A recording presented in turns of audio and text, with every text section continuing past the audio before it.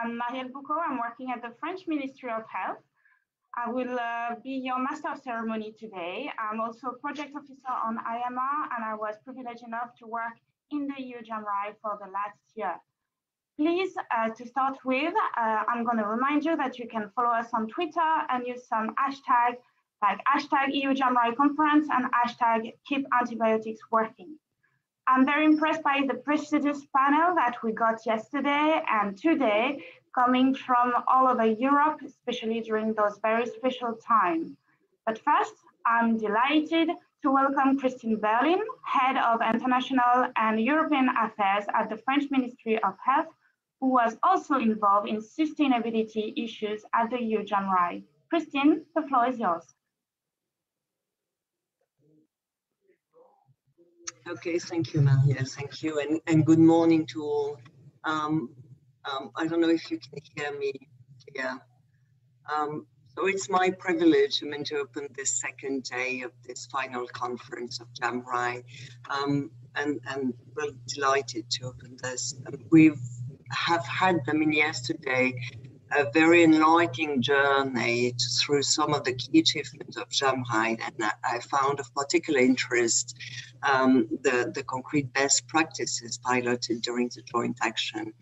And most of all, this European AMR, communities that has been built, through the exchange and country visits. This community of dedicated professionals is leading change in infection prevention and control and antibiotic stewardship. It's a community of action, and it represents really a key European asset and should really continue to be supported after JAMRAI stops. JAMRAI also explore some European strategy to incentivize public and private research and innovation on alternative solutions to antibiotic and strategies to secure sustainable access to important antibiotics across Europe. This is what we're going to hear today. And this is important in part of all the sustainability issues that we have been dealt with during the JAMRAI as well. I will conclude very short introduction.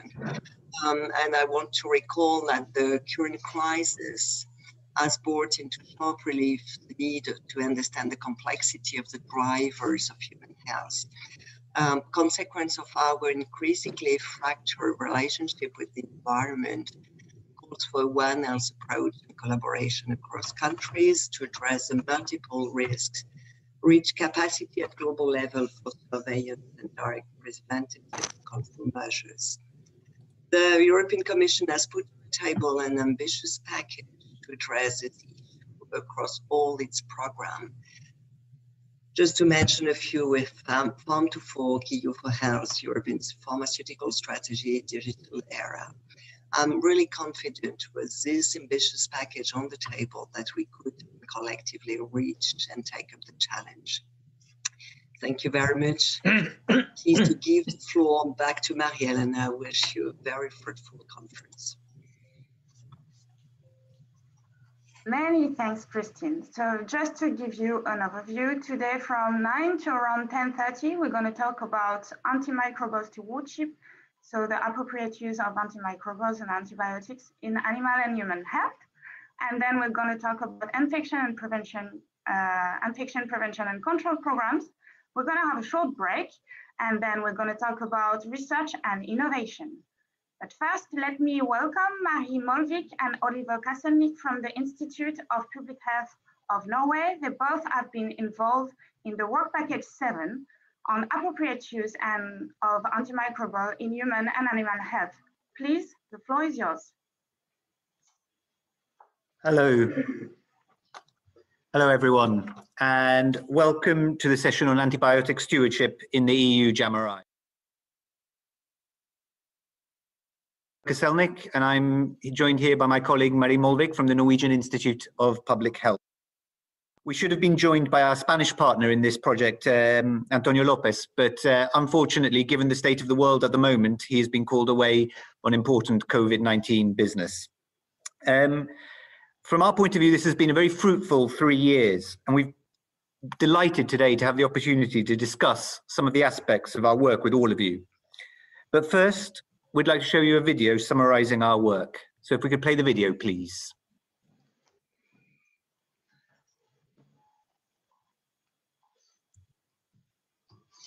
I think it's coming, but I may have...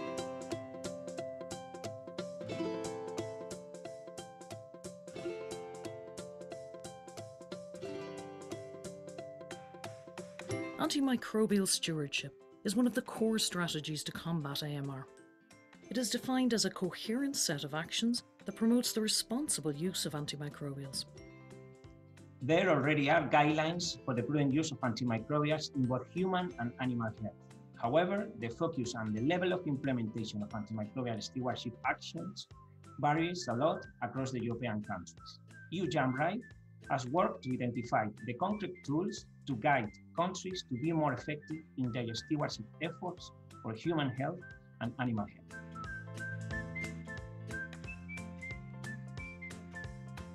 EU-JAMRAI identified a lack of efficient and easily accessible tools to facilitate the implementation of antimicrobial stewardship at both country and healthcare level. After setting up a survey to identify antibiotic stewardship programs in Europe, EU-JAMRAI revised the available materials and structured them by level of care: hospital care, long-term care facilities, and primary care. The result is a repository with existing guidelines, tools, and implementation methods for antibiotic stewardship in human health. This repository has been well received and already used, among others, by the ARCH network. EU-JAMRAI also organised a workshop with experts from 22 European countries who discussed the barriers and enablers of good stewardship programmes in their own countries. The results showed us that hospitals currently have far more actions in place than community settings. And while there has been a lot of recent action for family doctors, experience with long-term care facilities especially is lagging behind. There are success factors and problems specific, of course, to each country. But our workshop also helped us to identify that there is a lot of common ground and that countries can benefit from the findings of other member states.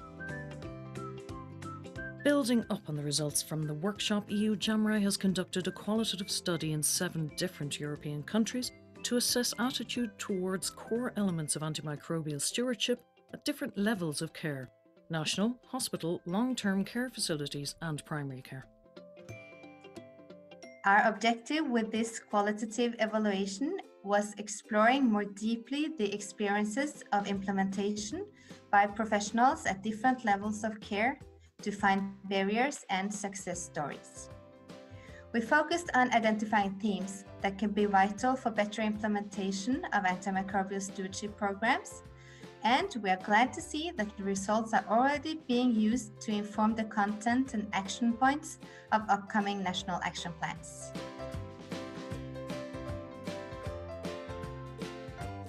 In order to assess the level of implementation and acceptance of stewardship programs in animal health, EU-JAMRAI developed a survey that was disseminated through partners and stakeholders. The aim of this activity was to identify the core components needed for implementation of antimicrobial stewardship in animal health, and then provide this information to member states to support them in the design of their own stewardship programs. The core components needed for optimal implementation of antimicrobial stewardship in animals is broader than in humans due to the variety of production systems in animal species. When developing a stewardship program, it's important to define objectives, identify all actors that need to be involved, and periodically assess the progress to review the strategy when needed. Results of the questionnaire are already being used to propose a stewardship program suitable for adaptation to different contexts and countries. Structured around different strategic and specific actions, it can be used in both companion and production animals. Now, we encourage member states to continue involving the key stakeholders in animal health in order to publish a white book on the implementation of antimicrobial stewardship in animals. We need further consensus in the definition of a common structure, the description of the core elements, the roles of each core professional, and the indicator to assess the progress. The work of EU-JAMRAI to increase antibiotic prudent use should be sustained because it can be helpful in reviewing national efforts and improving knowledge. The qualitative study, for example, can contribute with valuable information about the most appropriate core elements of antimicrobial stewardship programs and the most significant enablers and barriers for successful implementation. Despite European Union plan and guidelines, EU member states do not reach the same level of achievement on antibiotic responsible use. To overcome this barrier, the EU should prioritize further efforts on antimicrobial stewardship by developing European core elements for antibiotic stewardship programs for both human and animal health. We need to create the minimum framework to be used by all member states and increase antibiotic prudent use across Europe.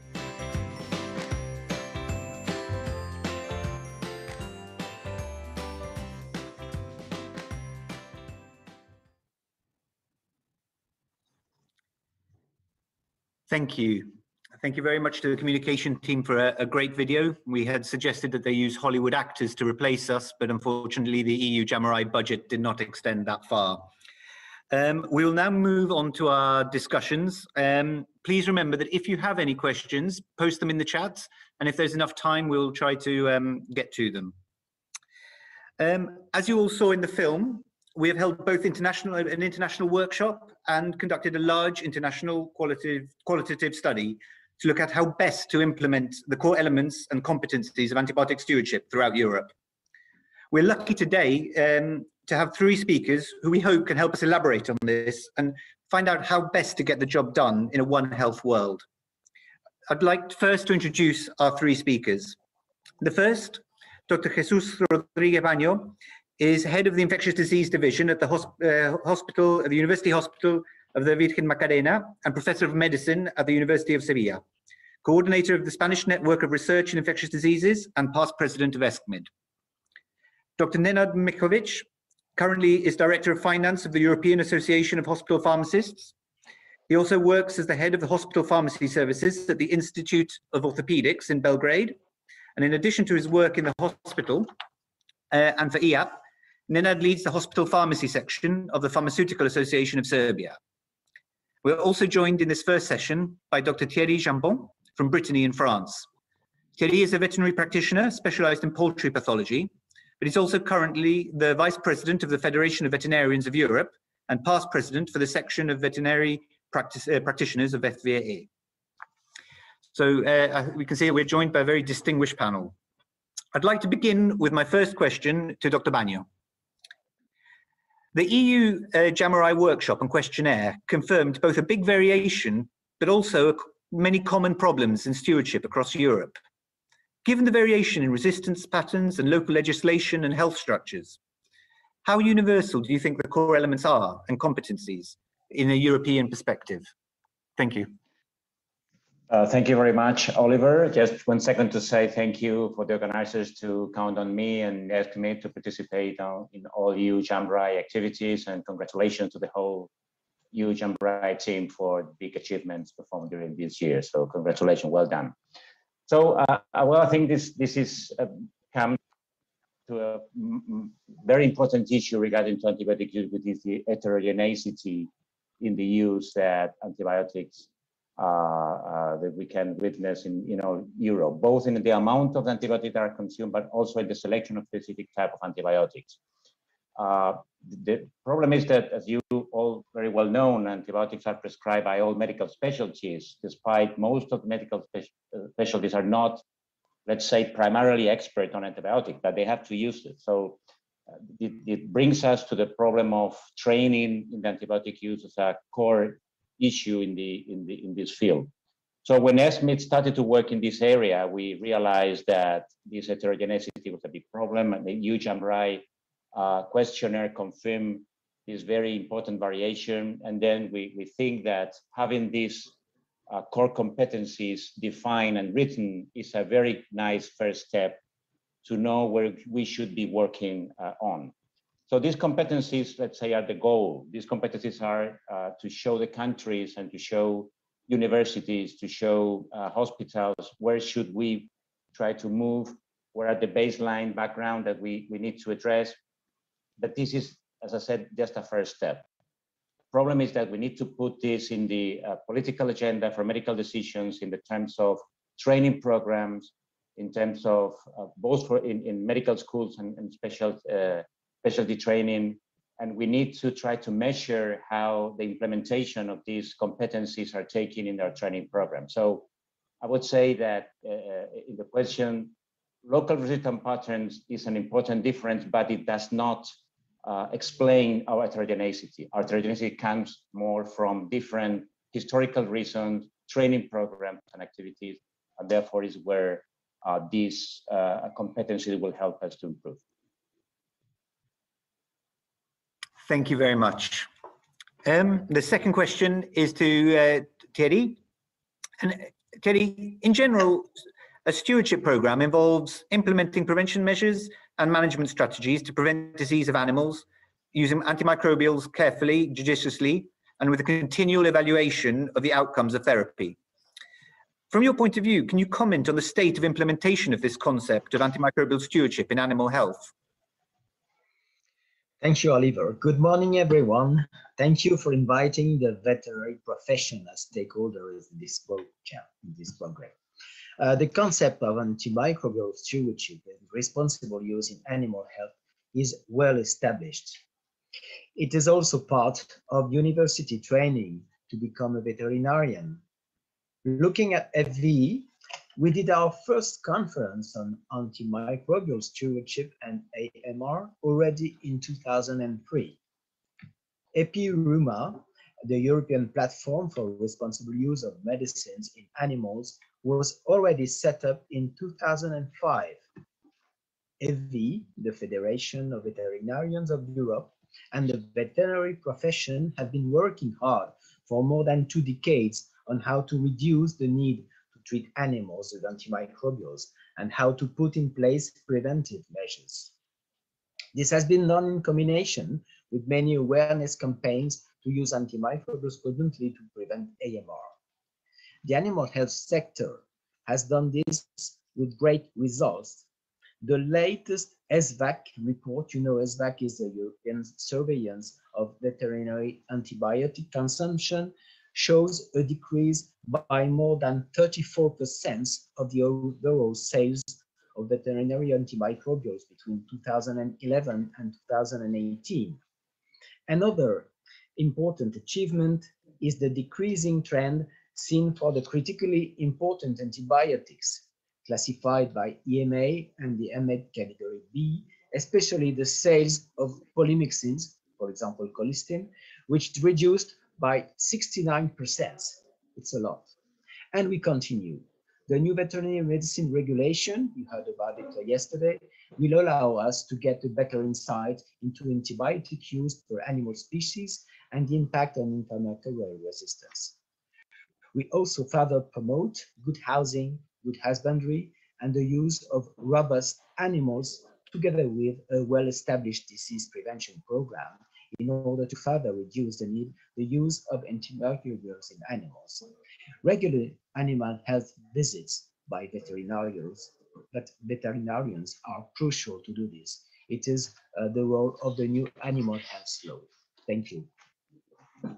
Thank you very much. Very interesting and important perspective. In the interest of time, I'll move straight on to our third question to Nenad. Hello. We've seen during the EU-JAMRAI that there's sometimes, unfortunately, a gap between academic knowledge and implementation. How do you think we can best share success factors and experience of using the core elements to improve stewardship across Europe? Thank you for inviting me. Before answering your question, I would really like to thank you and for the opportunity to reflect on the work of EU-JAMRAI. And I would also like to reiterate that this work was supported throughout the initiative by my colleague, Dr. Stefan Amann, and our policy officer from our Brussels office, Stephanie Cole. As for your question, I can confirm and affirm the existence of a gap between knowledge and implementation. And for EAHP and its members, it is thus of uttermost interest that skills for the creation and the successful implementation of stewardship teams are not only acquired in a theoretical manner, but also through hands-on experience. To facilitate the exchange of best practices between different health systems and hospitals, our association, EHP, created the Statement Implementation Learning Collaborative Centers program, which allows hospital pharmacists working in hospitals across Europe as EHP member countries to learn more about pharmacy procedures linked to the European statements of hospital pharmacy, particularly related to AMR. One of the SILC hosts has extensive experience in mentoring pharmacists to increase the rational basis of anti-infective therapy, antimicrobial stewardship, in fact, in our hospitals. So we hope that with this, we can really reduce this, this gap. Thank you very much. Mari, I don't know, do we have time for one question? Well, I think maybe we have one more minute for one question, but we didn't receive any from the public, but maybe I can allow me to ask one question then. I think to Nenad Milkovic, how important do you find the development of European core elements and competencies? Thank you, Marie. For us, for EHP, the development of European-wide core elements and competencies is very important. This has manifested itself in the Common Training Framework project of our association, through which EHP has created a competency framework for hospital pharmacy specialization that can be applied across its 35 member organizations. Through the development of European core elements and competences, the overall quality, safety, and equity of access to patient care can be enhanced in every European country. In the field of AMR, stewardship approaches that have been harmonized through Europe can ensure that all patients are treated with the same standards, that clinical services are improved, and that the benefits of multidisciplinary stewardship teams involving physicians, hospital pharmacists, and other specialties are exploited in the best possible manner. Thank you very much. I think now we're going to get ready for the next roundtable. I think one of the take-home messages from this session is that there is a Norwegian expression, which is that sometimes it feels like it's a mile to get out of the front door. And hopefully we've now taken that first step, and that mile is shortening. I'd like to express again the thanks to the EU-JAMRAI to all our speakers so far. And we're now going to move on from the contents of stewardship to the people who are actually involved.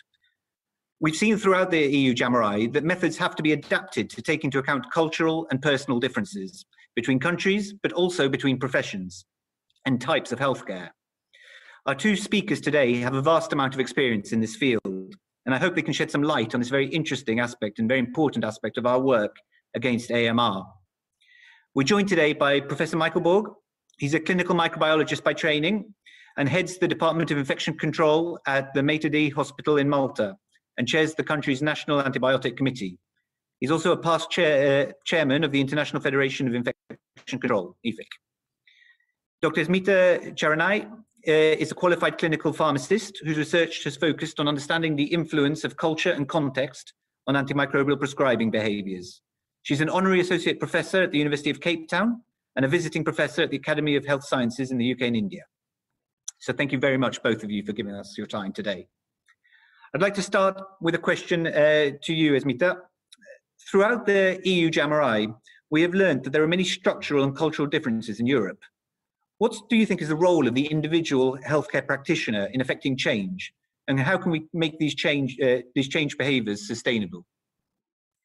Thank you very much. And I'd like to congratulate my fellow European colleagues on a great project. And it's been a pleasure to be able to participate in it in this manner. I think the focus on sustainability is key, and this has been a thread throughout your video and the previous eminent speakers that you had, in that in order to achieve sustainability, and we know this from many different fields in implementation science, is to ensure that there is flexibility in interventions we want to implement so that they fit the context for which they are going to work. And that is having the least common denominator, as you say, across Europe in core elements for antimicrobial stewardship, but identifying that these need to be adapted to the local resources and the context and cultural differences within each country, and also within teams in hospitals and across sectors. And one of the key things for me, as a pharmacist who's been involved in antimicrobial stewardship, is seeing the disparity in who is allowed to be involved in antimicrobial stewardship and infection prevention and control activities across Europe. There is a huge heterogeneity in the actors, and that's something that we can change. We can encourage greater involvement of nursing colleagues and pharmacist colleagues who have huge roles to play in patient care and delivering antimicrobial stewardship and infection prevention and control. So I think, of course, there is individual level behaviors and drivers that we can focus on, but there are also structural, strategic, and organizational ones that should focus on greater inclusivity of the different healthcare professionals. Thank you very much. And the second question is to you, Michael. Our survey revealed that change can be effected relatively quickly if there's enough interest, support, and resources, obviously. However, many programs are limited in terms of funding and time. How do you think we can ensure lasting change in individual practice once those organs of change have disappeared? I'm afraid we can't hear you at the moment. You will now. Okay. So good morning, everyone, and thank you for the invite, and many congratulations for the really interesting conclusions of the project. This is a key question, Oliver. And I think to start to even scratch the surface, we need to differentiate between the types of behavior change interventions. Now, the easiest to implement, and I would imagine this is what you alluded to, are what we call transactional interventions. So these basically deal with processes. So for example, if you're looking at prophylaxis in surgery, you may think of introducing a restrictive policy to reduce incorrect use. And these do indeed work in the short term. They're very good short-term levers. But as Smita also alluded to, they do tend, however, to have challenges with sustainability. And we see it from the literature, publications, where initially there is a success and then it tends to lag off. And the key is that we should aim beyond transactional change into transformational change. And transformational change deals with the values. And I think this is the take-home message to answer your question. So when you have the funding, when you have the time, when you have the energy in the intervention, we shouldn't just focus on the process. We need to deal with the values. We need to ensure, again, as Smita mentioned, a culture change, so that physicians and other stakeholders really believe that the stewardship program is really relevant, it's useful, and it is important. And for this, we need to become better behavior change agents. There's not a lot in the medical literature, but there's a wealth of information in industry, because industry has been in the forefront of this. And the final take-home message I would say is, look at this literature, learn how we can be better at transformational change. The information is there. We just need to adapt it from industry into a medical perspective. That's very interesting. Thank you. Mari, I think we have some time for additional questions. Yes, we do, and but we haven't really received any yet. But please just let me know and I will ask the questions. But I have one question for Smita. The EU-JAMRAI suggested the need for tailored interventions aimed at different professional groups, as you talked a little bit about, such as doctors, nurses, pharmacists, and management. How important do you think these specialized interventions are, and how best to implement them? Thank you. That's a really important question.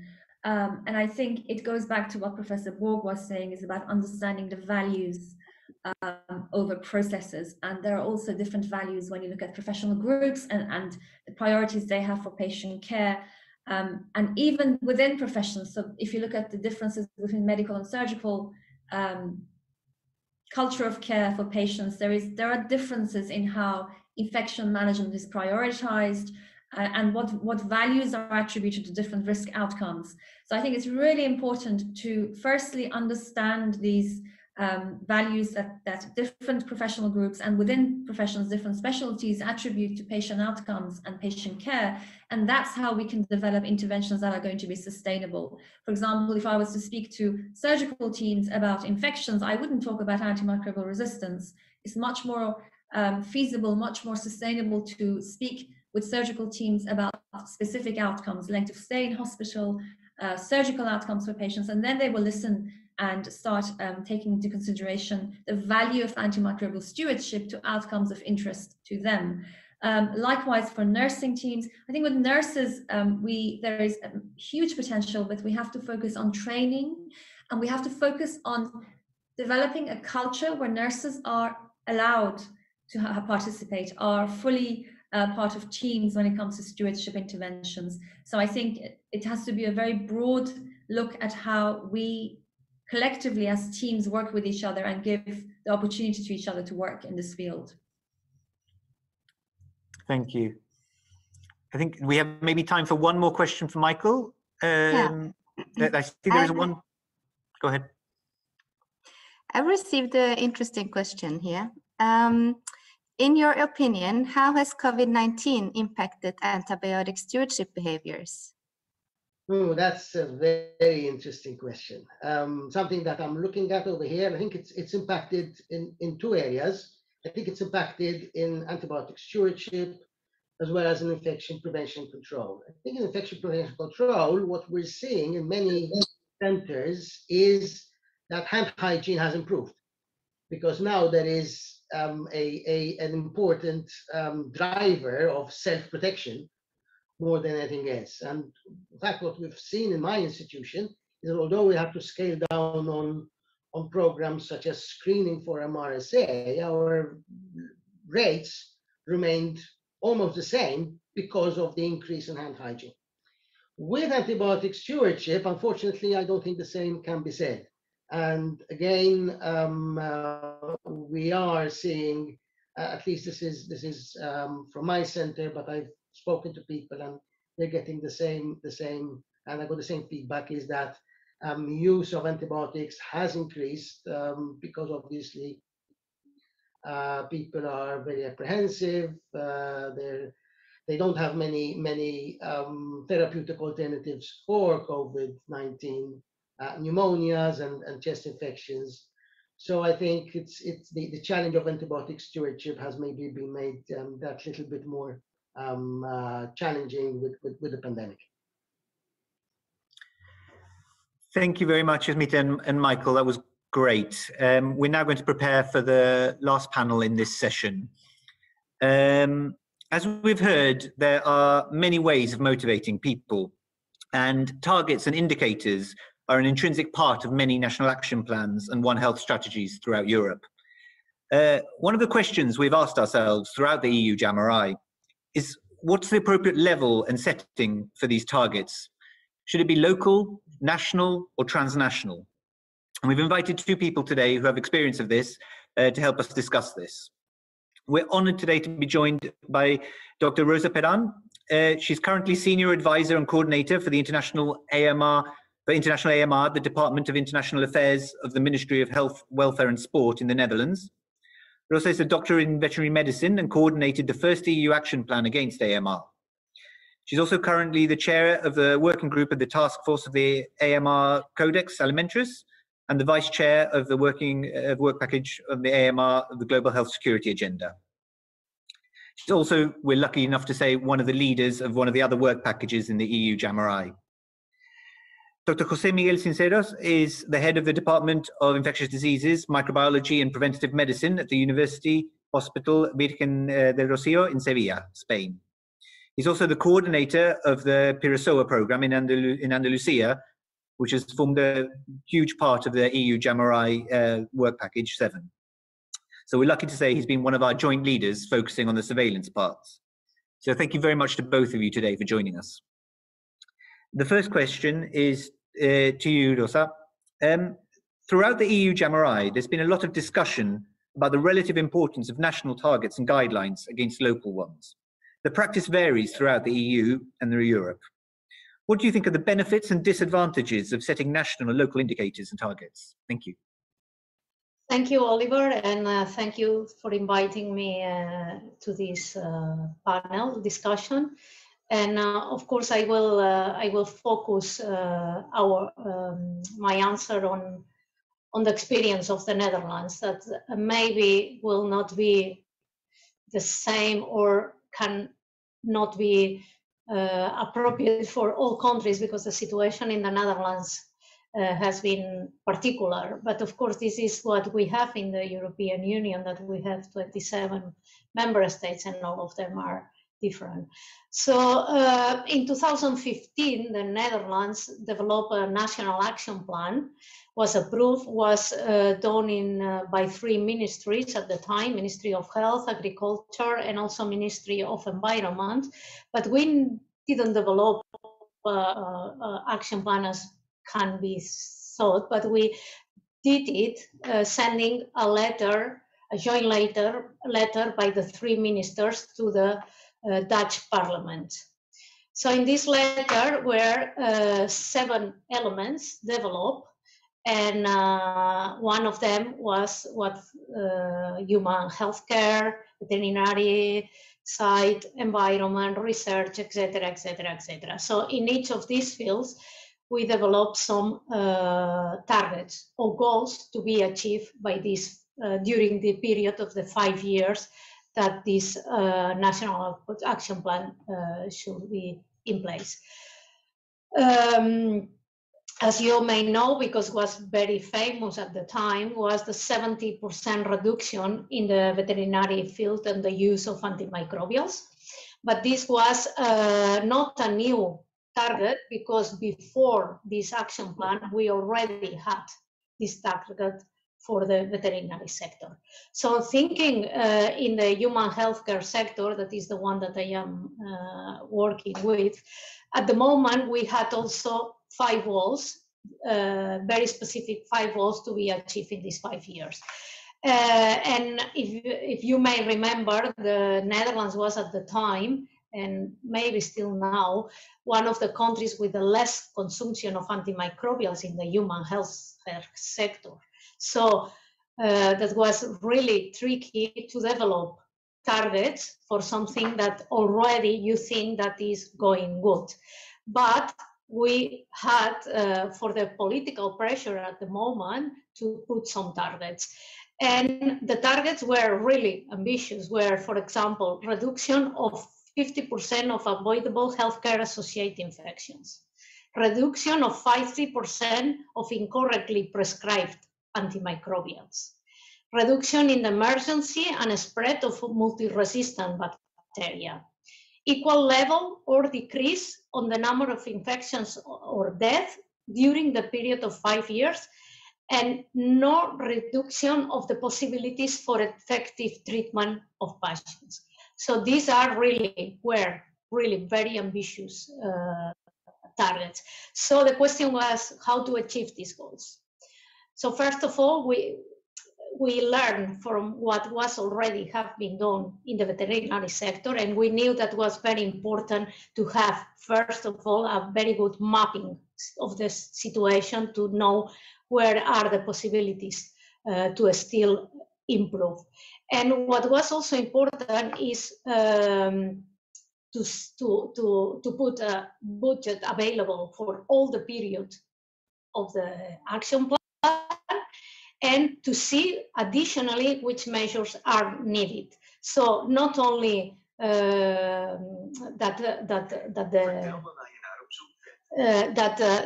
you have all the people together to develop these measures, but also in some cases we need additional legislation to reinforce some aspects, or to have benchmarking ways of see how how the situation is evolving. So based on that, after we developed lots of measures, we developed stewardship teams in hospitals, we reinforce and create networks, we ask professional associations to develop guidelines. So we went from top down to see how to implement it. But then in 2020, we had to evaluate the action plan. And then is when you come to how you have done. And this was done by an external evaluator. And what we realized is that we had very nice political, what we call aspirational targets, but for some of them, we didn't have the way of evaluating it. Because how you can evaluate if the number of infections or deaths due to antimicrobial resistance is the same. You need, first of all, a baseline. And after that, yeah, really complicated. So we had this experience that we know by numbers, because we can see how is the consumption of antimicrobials, if the level of resistance of some bacteria is more or less.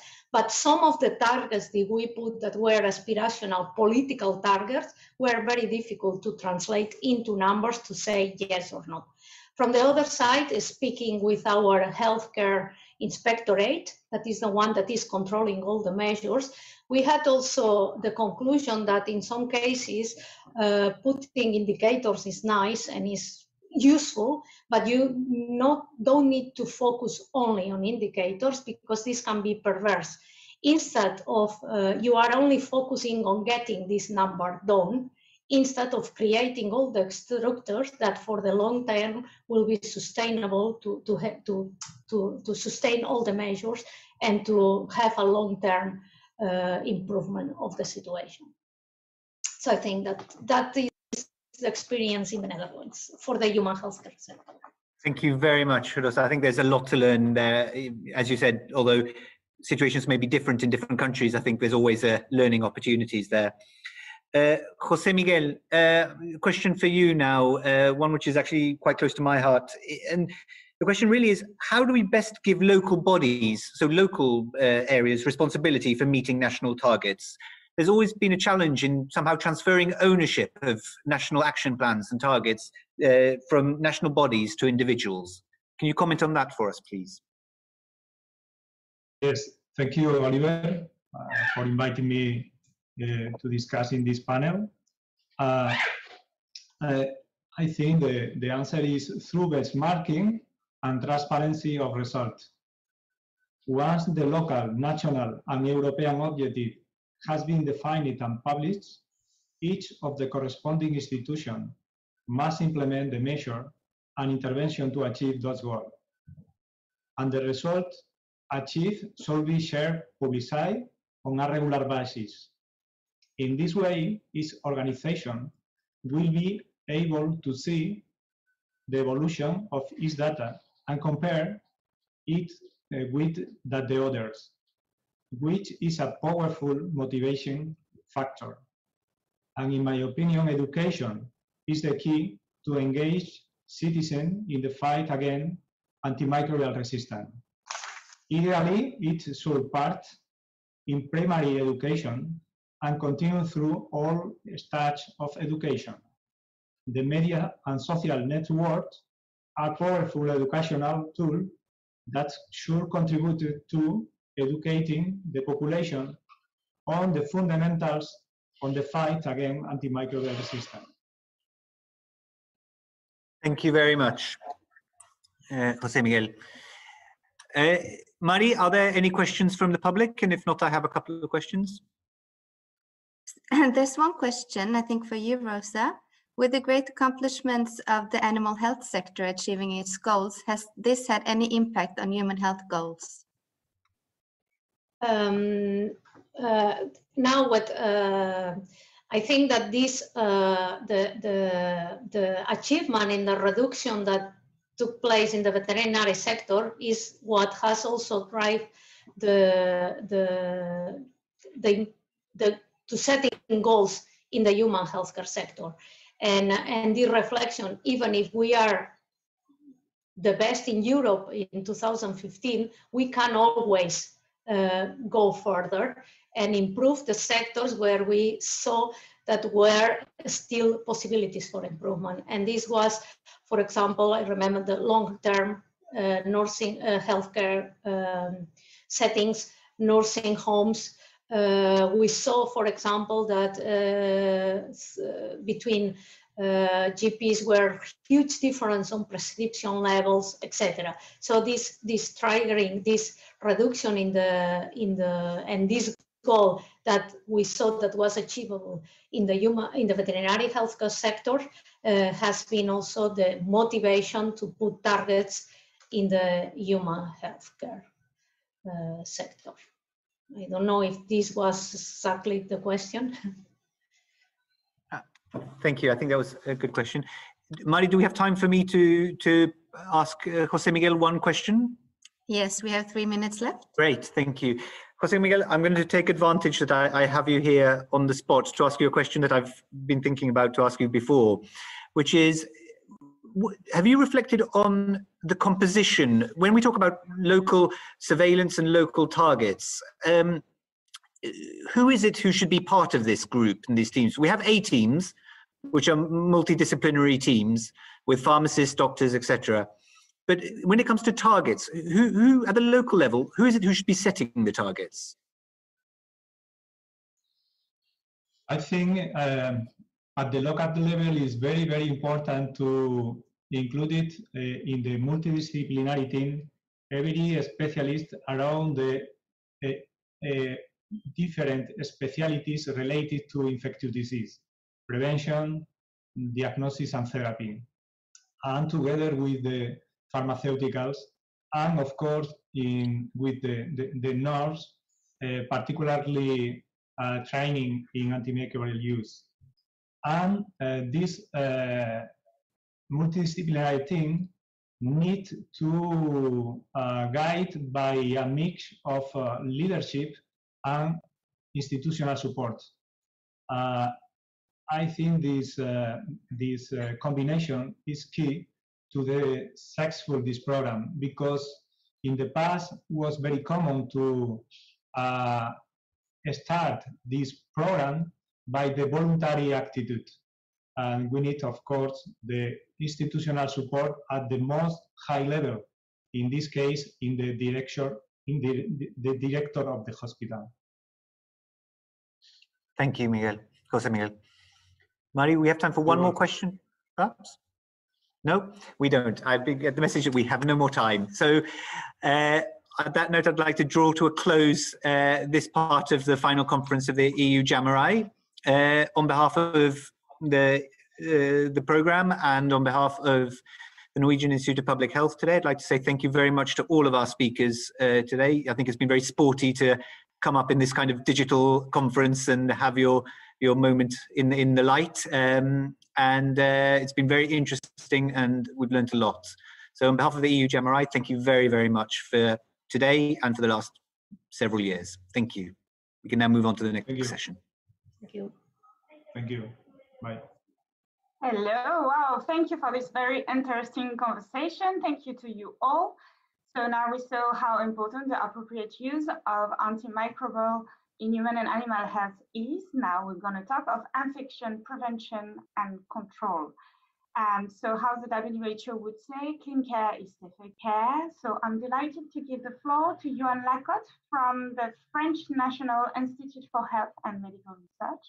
He's been co-lead on the Work Package 9, prioritizing and implementing research and innovation for public health needs. And Mariana Tsana, who I think is experiencing some internet connection issues, but she might be with us. She's from the National Public Health Institute of Greece, and she's the co-lead of Work Package 6 for policies for prevention of healthcare-associated infection and their implementation. Please, the floor is yours, but first we're going to watch a short video on IPC. Thank you.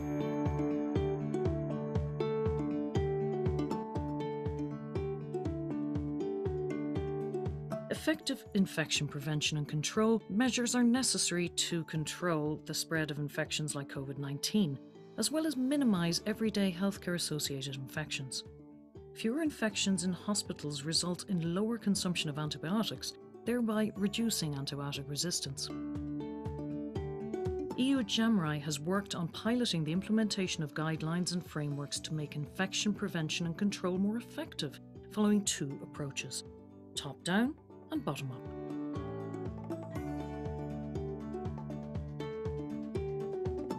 The first step was to identify gaps on European infection prevention and control programmes, conducting two surveys with different objectives. The first survey aimed at identifying the gaps between policy and infection control in practice, while the second one pursued identifying the gaps between organisational culture and patient safety. The results of the surveys depict not only the necessary institutional structures and resources needed for an effective infection prevention control implementation, but also the barriers to overcome and the behavioral changes needed.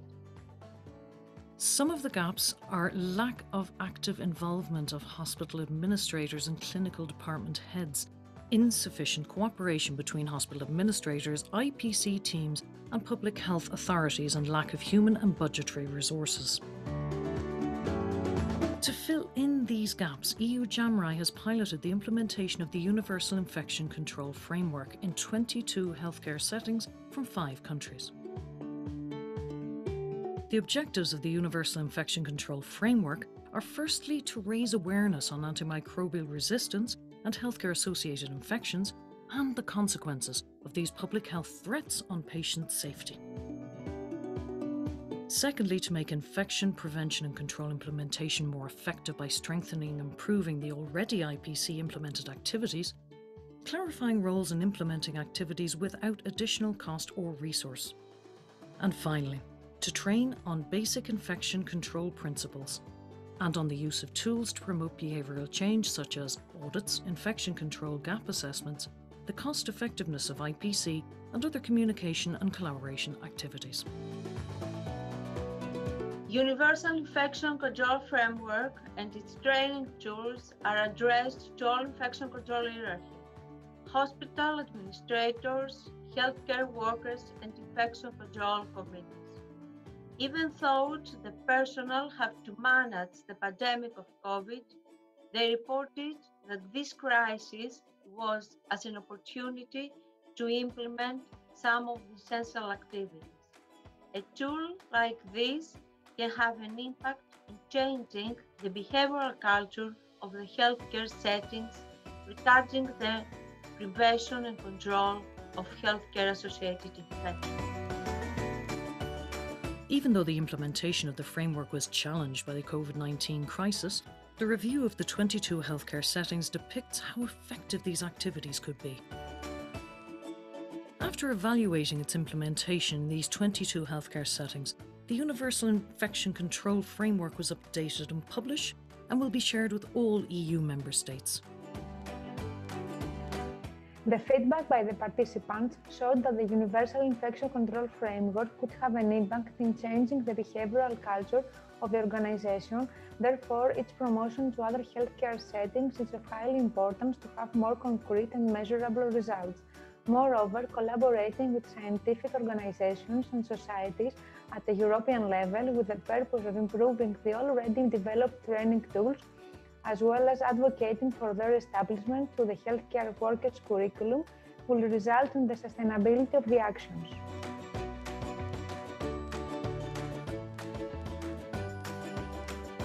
Using an evidence-based implementation model called the Breakthrough Series Model for Improvement, EU-JAMRAI implemented guidelines for prevention of catheter-associated urinary tract infections in 30 pilot wards of 8 EU member states and 3 non-EU countries in Europe. The Breakthrough Series Model for Improvement promotes collaboration between different levels and provides a structure that includes key elements for a successful implementation process. The model is following a bottom-up approach, involving the ward staff in the process in deciding and prioritizing changes. The model is designed to bring knowledge into practice and improve quality. Before starting the implementation, the hospital wards answered a survey to identify the areas that needed improvement during CAUTI prevention. The experiences of using the implementation model were positive. Among the facilitating factors were management support and motivated staff with an active role in decision-making and prioritising changes. Some of the barriers reported were cultural aspects and lack of resources. In terms of results, some examples that wards are reporting are decreased use of urinary catheters, increased compliance to standard precautions, procurement of closed collection systems, and development of national guidelines on CAUTI prevention. We're glad to see that the results have gone beyond our objectives. Prevention of healthcare-associated infection is a cornerstone in controlling AMR, and participating countries have reported achievements such as the development of a national plan to reduce healthcare-associated infections, implementation of guidelines for CAUTI prevention in more hospitals, and continued use of the model in other hospitals for structured quality improvement work. EU-JAMRAI conducted a survey addressed to member states and stakeholders that showed that healthcare-associated infections are a priority at all levels of the health system. Effective infection prevention and control measures go well beyond hand washing. They involve also many actors and need a coordinated approach to ensure that no EU country is left behind. As COVID-19 has demonstrated to the world, the only step that can be taken to control the spread of a novel virus with pandemic potential are effective infection prevention and control measures. This crisis has also shown that we need a common framework. That's why EU-JAMRAI urges Member States and the European Commission to develop core elements on infection prevention and control.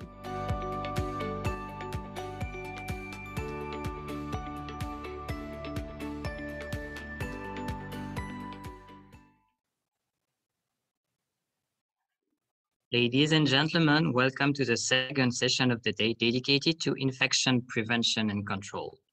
I am Johan Lacotte from France, from the work package on research and innovation, and I will share this session with Mariana Tsana from Greece. Mariana? Thank you for the introduction, Johan. My name is Mariana Tsana. I am from the National Public Health of Greece, and I am the project manager of Work Package 6.1. I have some internet connection problems, but I hope we will be okay. So, shall we begin? Yes, let's begin. As highlighted in the video, infection prevention and control was one of the cornerstones of EU-JAMRAI objectives. IPC can be one of the most cost-effective interventions to combat AMR.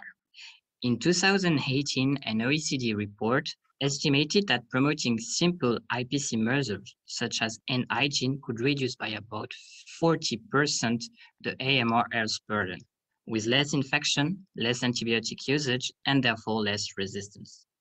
Not to mention that IPC measures also reduce the multitude of non-resistant healthcare-associated infection, causing extra days of stay in hospital and representing a financial loss of several billions euro each year in Europe.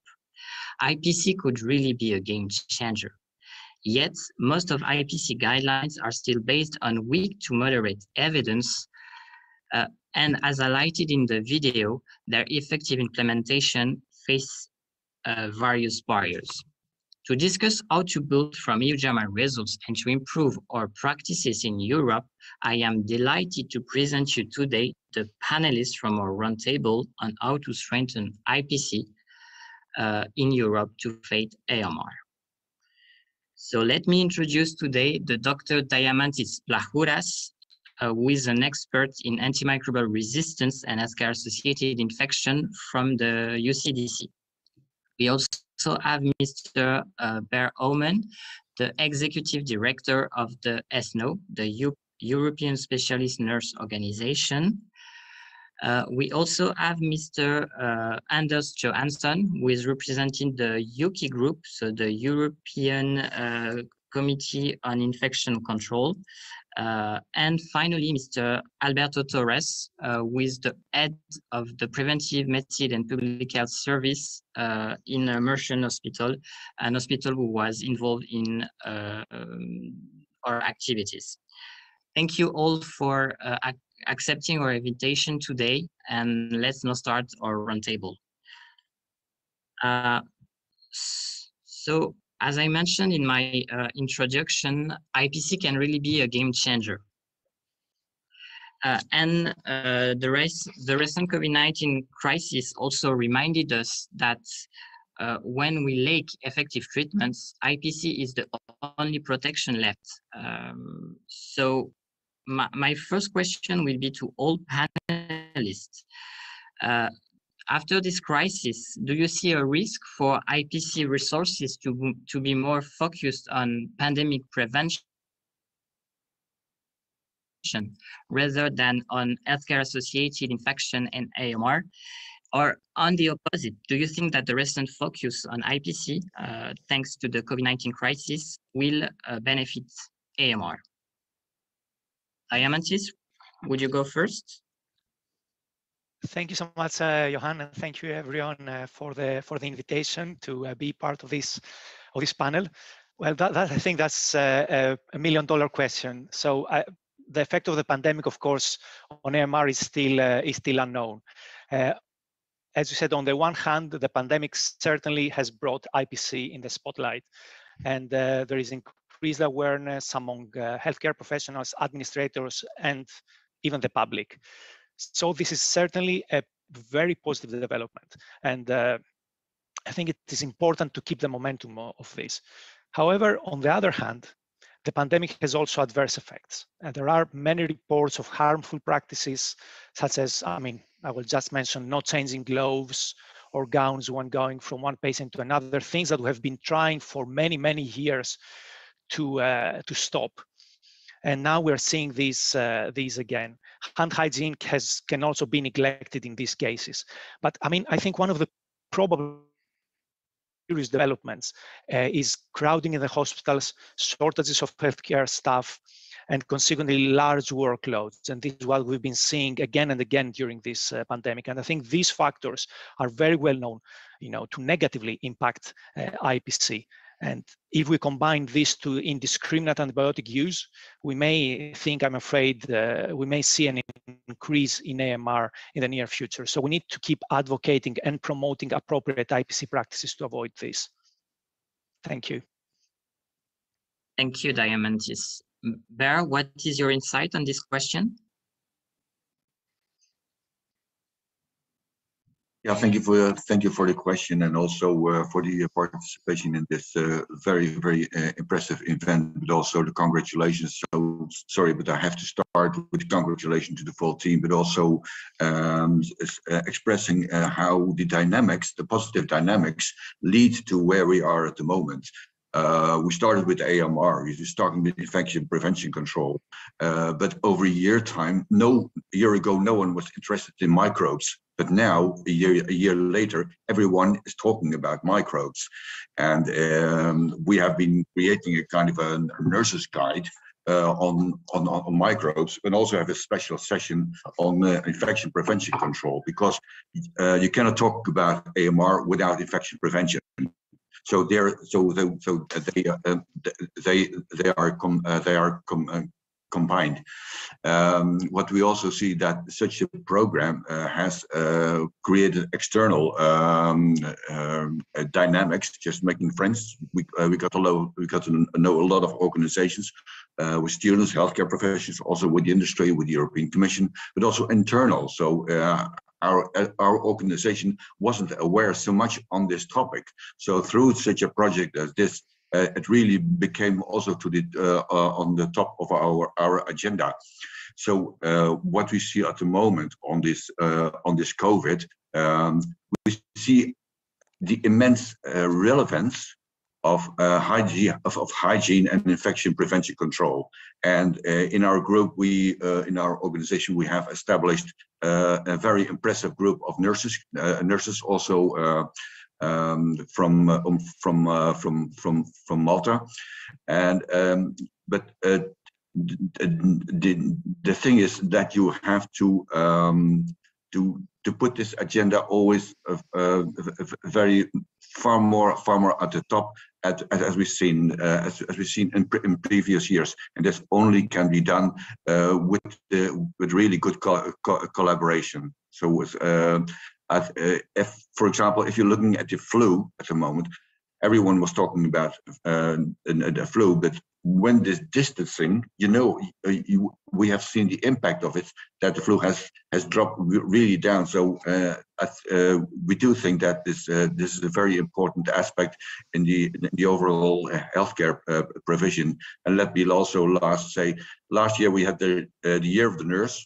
Florence Nightingale, everyone did not know this, ladies. And the first thing that you said is infection prevention, just and hygiene. So for us, we had a great learning curve, but we still will go on with this aspect. So yeah. Thank you, Hubert. Anders, what is your opinion? Will the COVID crisis will be a risk or a benefit for AMR and healthcare-associated infection prevention? I thank you very much for the invitation on behalf of UKIC. I'm inclined to see opportunities rather than obstacles, maybe as a person, but I think this is really true. I think there are opportunities, but what happens is highly dependent on how we together play our cards, I think. 3 opportunities would be, first, the level of interest has never been this high in IPC. And it's all across the medical professions, it's across all healthcare fields, but even more importantly, in all other parts of the society, including economy, politics, and the ordinary man on the street are interested right now. That's a great opportunity. Second, improved IPC will always gain the fight of the AMR pandemic. If we improve IPC, we will improve a fight against AMR. So I think the level of interest and the IPC focus will gain the AMR work. I'm sure of that.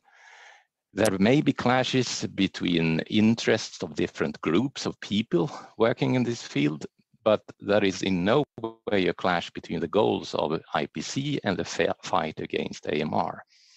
Keywords are and will be collaboration and together, I think. I think we should strive to do that in the future. We should continue on that path we are already on to collaborate between fight against AMR and the IPC people. I think we have seen a gradual change in that over the past 20 years, more and more collaboration. We shouldn't be in different fields, sort of IPC and fight against AMR, and we need to continue that. And for the third thing, I think is, IPC is a discipline that always works in the spirit of changing people's behavior. And the pandemic will not change the IPC spirit of changing people's behavior now. So I don't think the pandemic is a bad thing for AMR fight through IPC work. Thanks. Thank you. Alberto?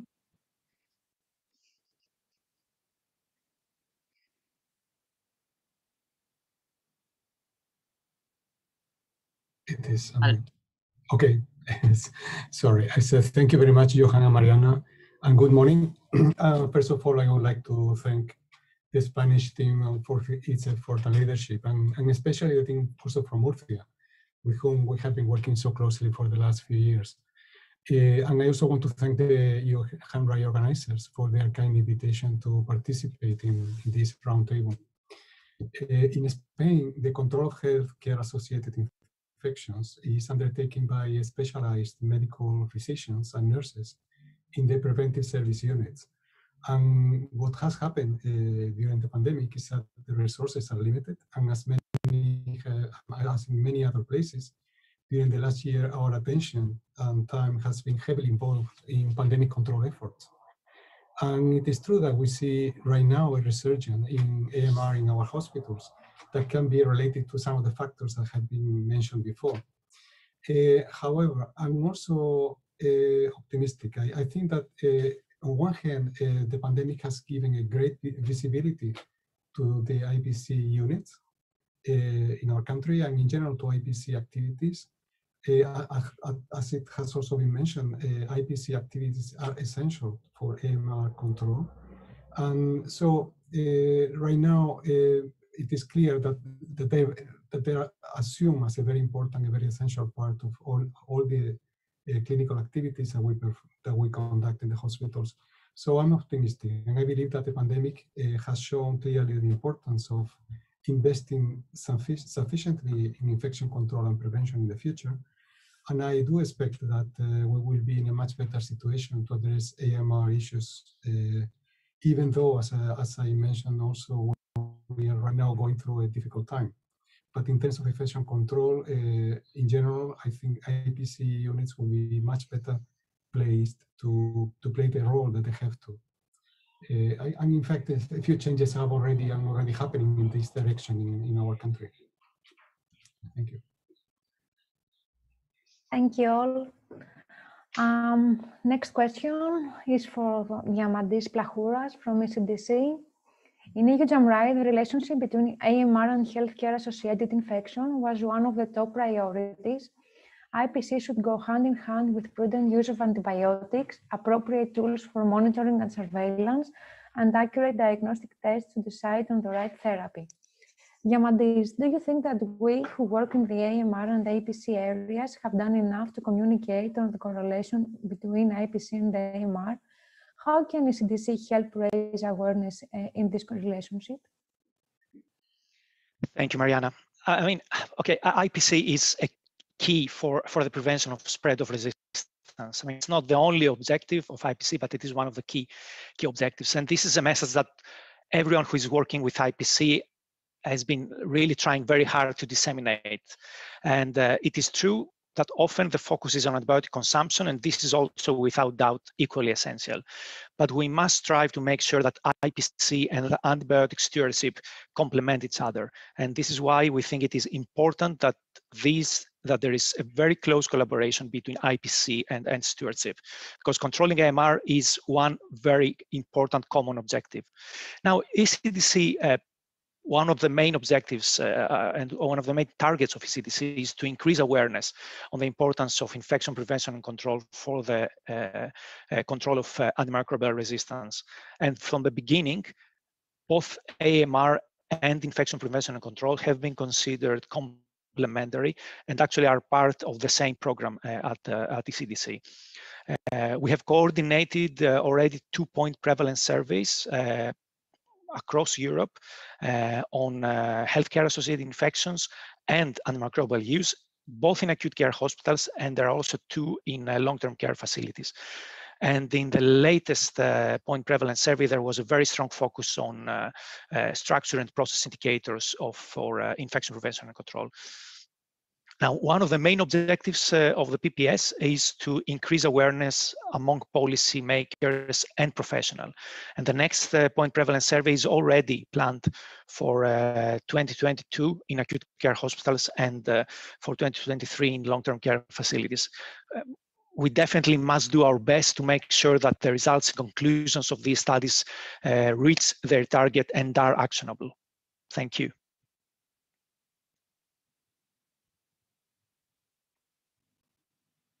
Thank you, Diamantis. We all know that compliance to guidelines for healthcare-associated prevention need to be increased in several areas.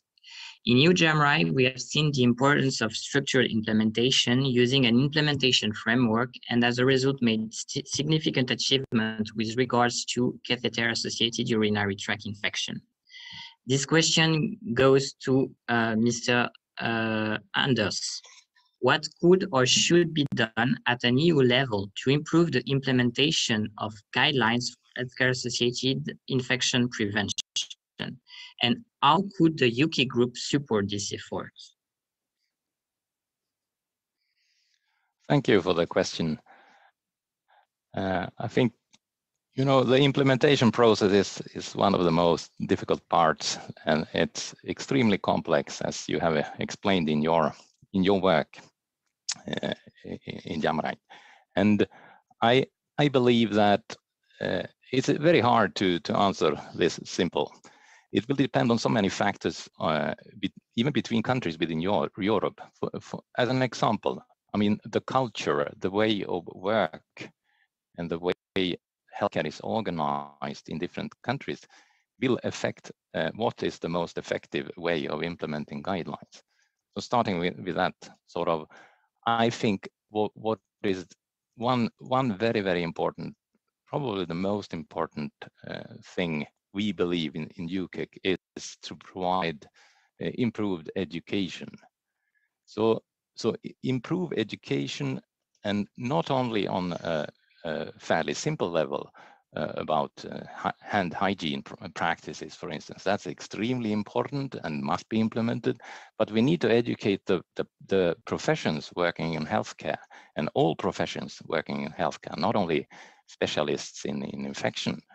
I mean, all professions working in healthcare, it's nurses, it's pharmacists, it's physiotherapists, it's of course doctors, and all professions need a really high-level education in IPC. I think that's needed for implementation, successful implementation of guidelines. And UKIC, which is a part of ESCMI, the European Society for Clinical Microbiology and Infection and Infectious Diseases, is striving towards this, to improve education at the European level. It's one of our major goals. And through this education at a high level, at the university level education, that's what we strive at, to disseminate this level of knowledge will improve implementation of guidelines. And I think that at the EU level, that's probably the most important thing, is to provide educational tools at a high level to people, to get people broadly understand these complicated questions. And of course, research and guidelines are extremely important, but to really reach the major goal of implementation, we need dissemination of knowledge. And I think organizing then these programs of education is key. We in UKIC, we have made the first round of the UKIC Infection Prevention and Control Certificate, which is one of these kind of educations I'm talking about, a high level, university level educational program. And we will do this one more time now, and we are in the process of examination of the first round, and we will continue to strive these this work to proceed this. But I think this needs to be expanded, these educational efforts. I see that at the most important part to develop at the European level, to then implement guidelines, because knowledge is needed to get that done. Thank you. Thank you, Anders. Our results show that a significant percentage of healthcare workers do not consider themselves trained adequately so as to implement precautionary measures. Therefore, we recommend that the basic IPC precautionary measures should be established in the curriculum at an EU level in accordance with the IPC competencies, such as Anders also stated. Bear, what could or should be done at an EU level to improve the training of healthcare workers for healthcare-associated infection prevention? How could ESNO assist in this effort? Thank you for the question, Mariana.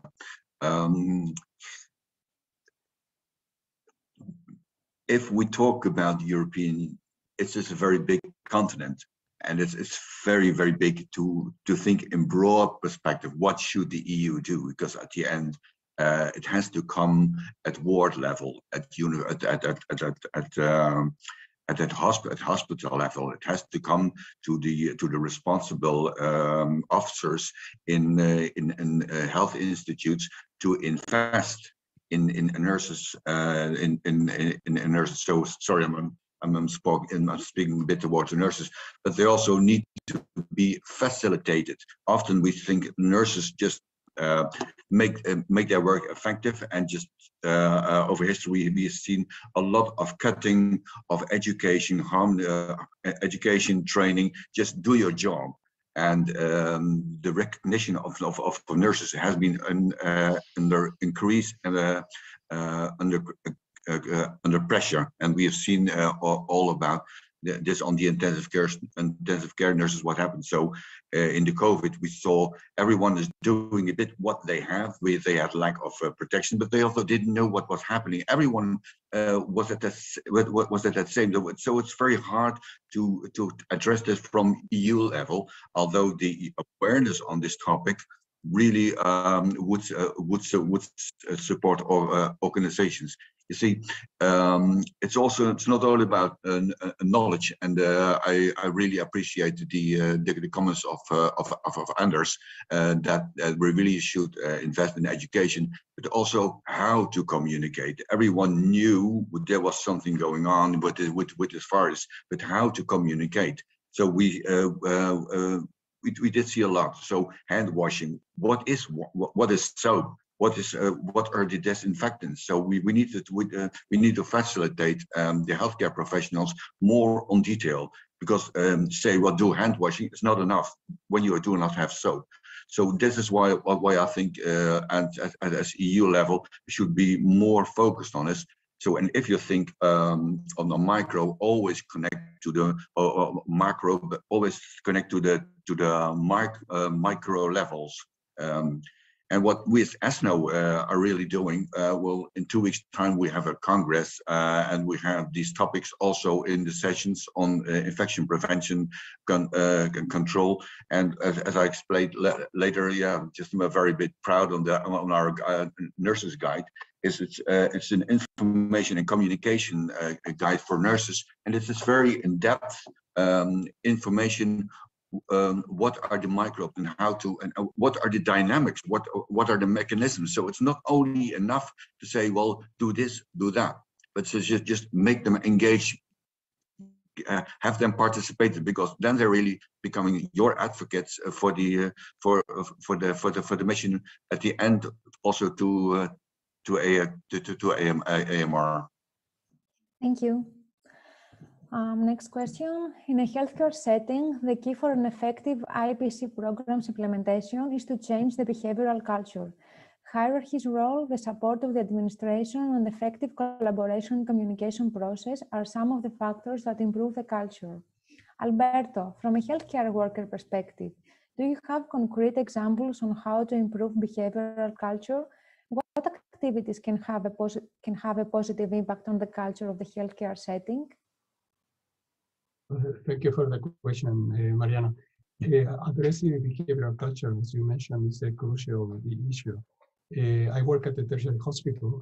Behavioral culture is also specific to each particular work niche in the hospital.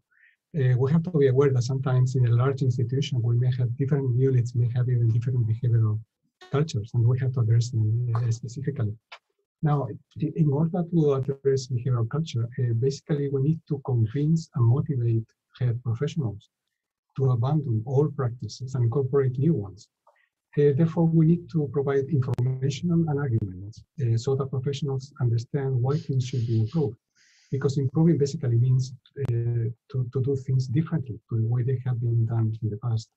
So I can give you some examples that related to prevention of surgical infection that we do by incorporating bundles that are evidence-based, and also improve hand hygiene practices, both in terms of frequency and quality of the practice. Now, what we do to increase awareness and motivation and have a positive impact, we use specific surveillance data we have from their units to inform them what is happening to their patients in terms of AMR and infection. So the first we do is we project them. We project what they are doing, basically, what are the practices they are doing, and we show them like the reflection in the mirror. So we show them what they are doing, not the things that they believe they are doing. That obviously often they are very, very different. Now, once they have that, they know exactly what is happening. We provide them a link also between those practices and the transmission of infection in their patients. So we use evidence-based experience from international and national experience, and we show them what is the relationship between that. And then we invest a lot of time in terms of training activities to explain all the above mechanisms of transmission, IPC strategies that they can develop. And in the end, basically is to try to build trust and create a partnership with health professionals around the common goal, and then work together to achieve that.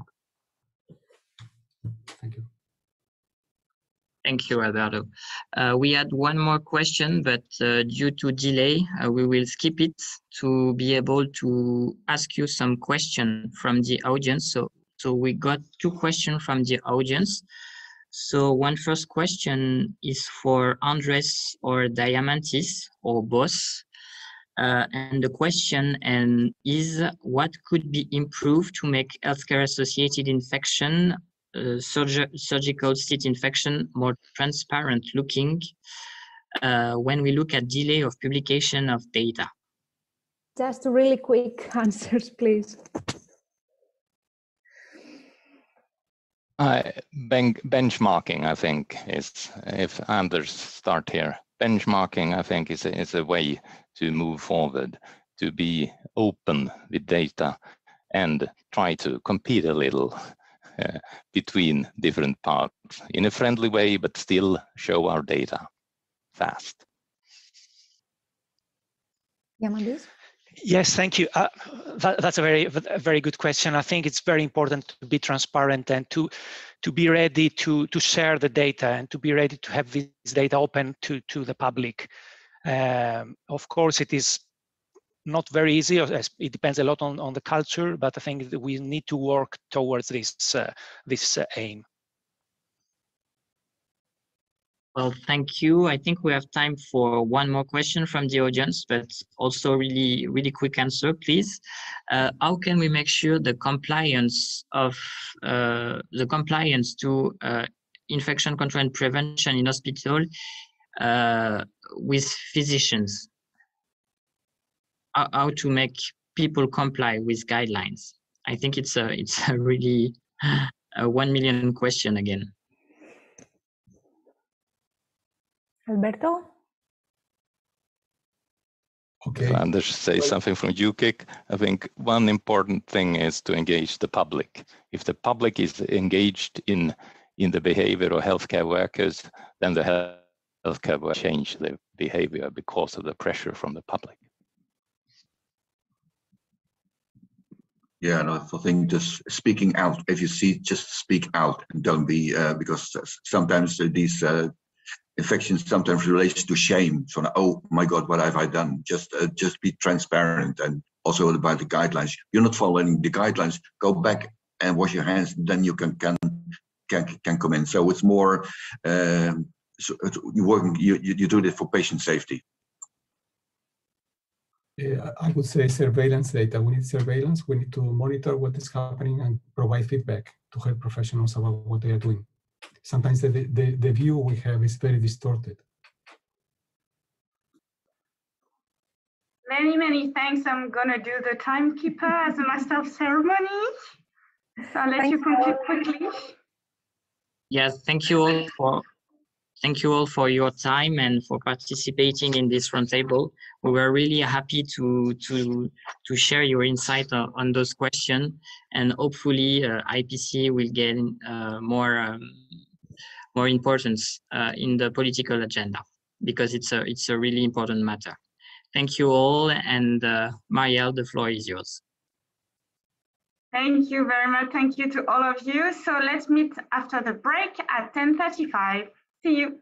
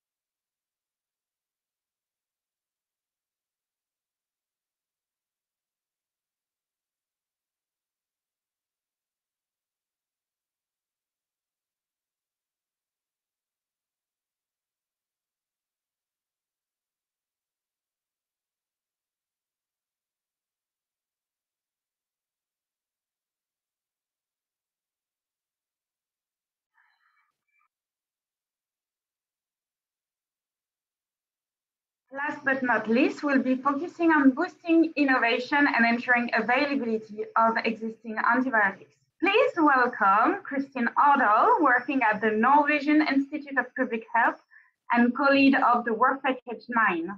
Kristin, the floor is yours, but first we're going to look at a video on research and innovation.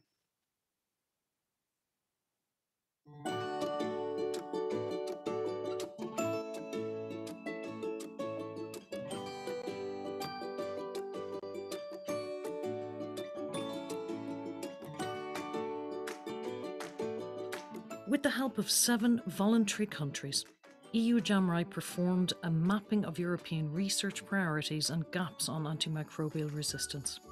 Results highlight the current European priorities. All participating countries consider that fundamental research on AMR and strengthening surveillance are priorities. 6 out of 7 define as priority the assessment of best practices and strategies for antibiotic stewardship, and 5 out of 7 consider that the development of antibiotics alternatives to antibiotics or diagnostics is also a pressing matter. The 3 critical gaps identified by this mapping effort include a lack of research in the environmental field, in the food safety area, and on how to improve clinical trials for antimicrobials. While not being as alarming as these 3 gaps, there is a 4th gap of great concern: the lack of research in the field of infection prevention and control. As a part of our work in EU-JAMRAI, looking at research and innovation, we looked at existing global research agendas in order to see that they matched up with the priorities of national action plans and their priorities for research. We found that infection prevention and control was often missing in the global research agendas, and IPC is such a critical part and needs its research. IPC may not be considered sexy, it's talking about hand washing and other things, but as we've seen with COVID-19, IPC is a very important part in order to control infections, and AMR. If we can have less infections, then we have less resistant infections. People need to realize the importance of IPC and of research in the field. IPC goes well beyond hand washing. Often IPC is our last resource when we don't have effective treatment for infection. It's our last resort to prevent the spread of infection. I think the COVID-19 crisis highlighted that well. IPC must be at the cornerstone of any healthcare system. For instance, purchase of zinc must be informed by evidence on how likely people are going to use them, and evidence on how to disinfect them. That's why we need research in the field, because guidelines and evidence are still lacking.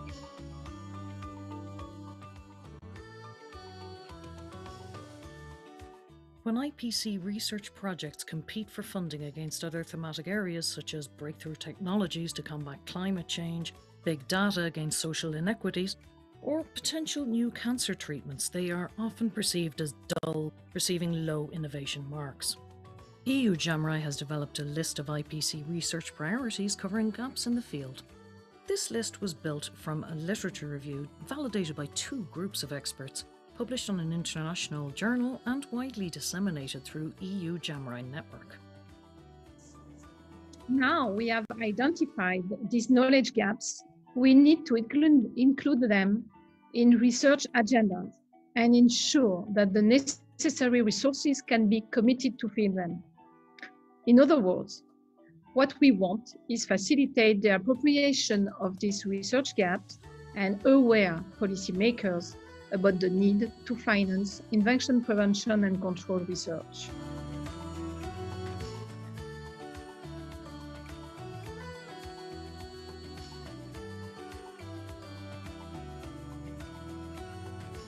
Antibiotic resistance imperils global health.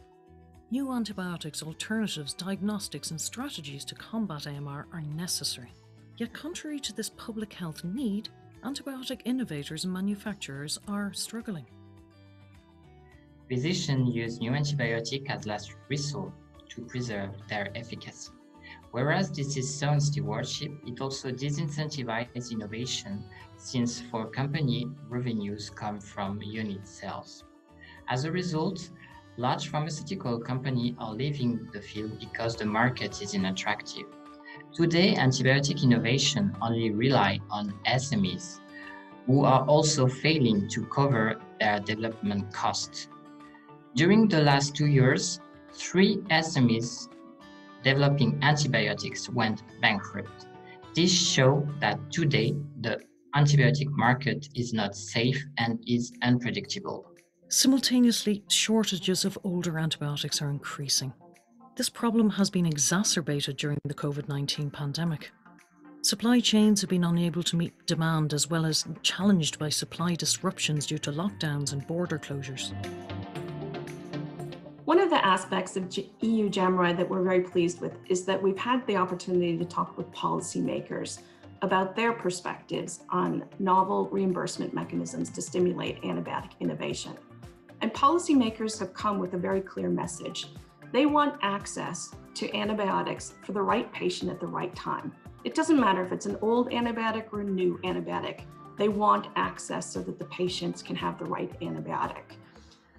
New antibiotics need to have better clinical evidence to understand where they can be used.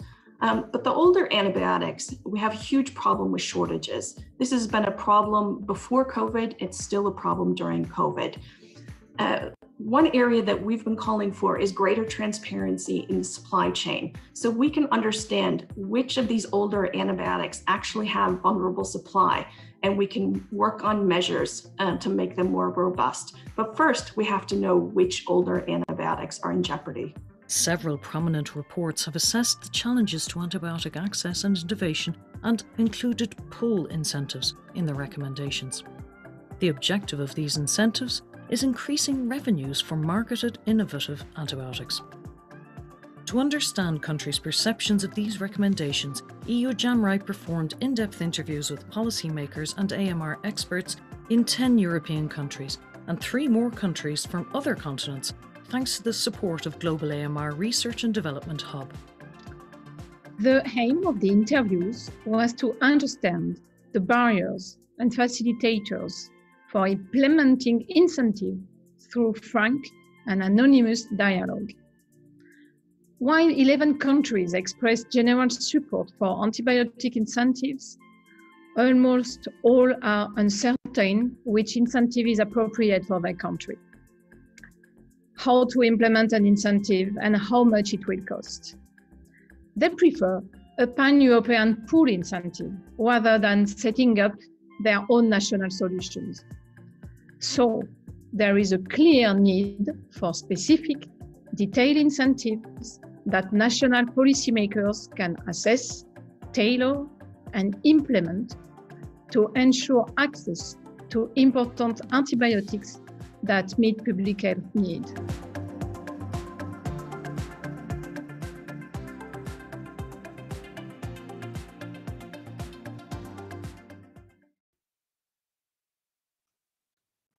Excellent. Thank you so much, and welcome to Research and Innovation. So I'm going to take you through just a brief presentation here, and then we'll go over to the esteemed panel. So I wanted to focus on one aspect of our work, and that's pull incentives. Okay.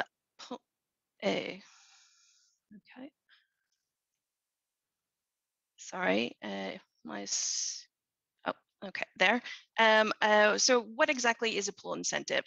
A pull incentive aims to increase or to improve the market conditions. So the real point of a pull incentive is we want to make sure that we have attractive markets for companies to make sure that we have continued access to these important antibiotics. Now, often when we talk about pull incentives, we're talking about delinked pull incentive, and delinkage basically means that the revenues shouldn't be tied to how much of the antibiotic is sold. In our work on the EU-JAMRAI, we've looked at European strategies to implement pull incentives. And why are we talking about pull incentives here? So there's been a worrying trend of delayed availability for new antibiotics in Europe. And I want to take you through 2 specific cases. So the first case is meropenem baberbactam. This is an antibiotic approved by the FDA in the US in 2017 and shortly thereafter launched in the American market. It was approved by the EMA in November 2018. It targets a WHO critical priority pathogen, CRE. And what that means is that this is a pathogen that really needs new antibiotics critically.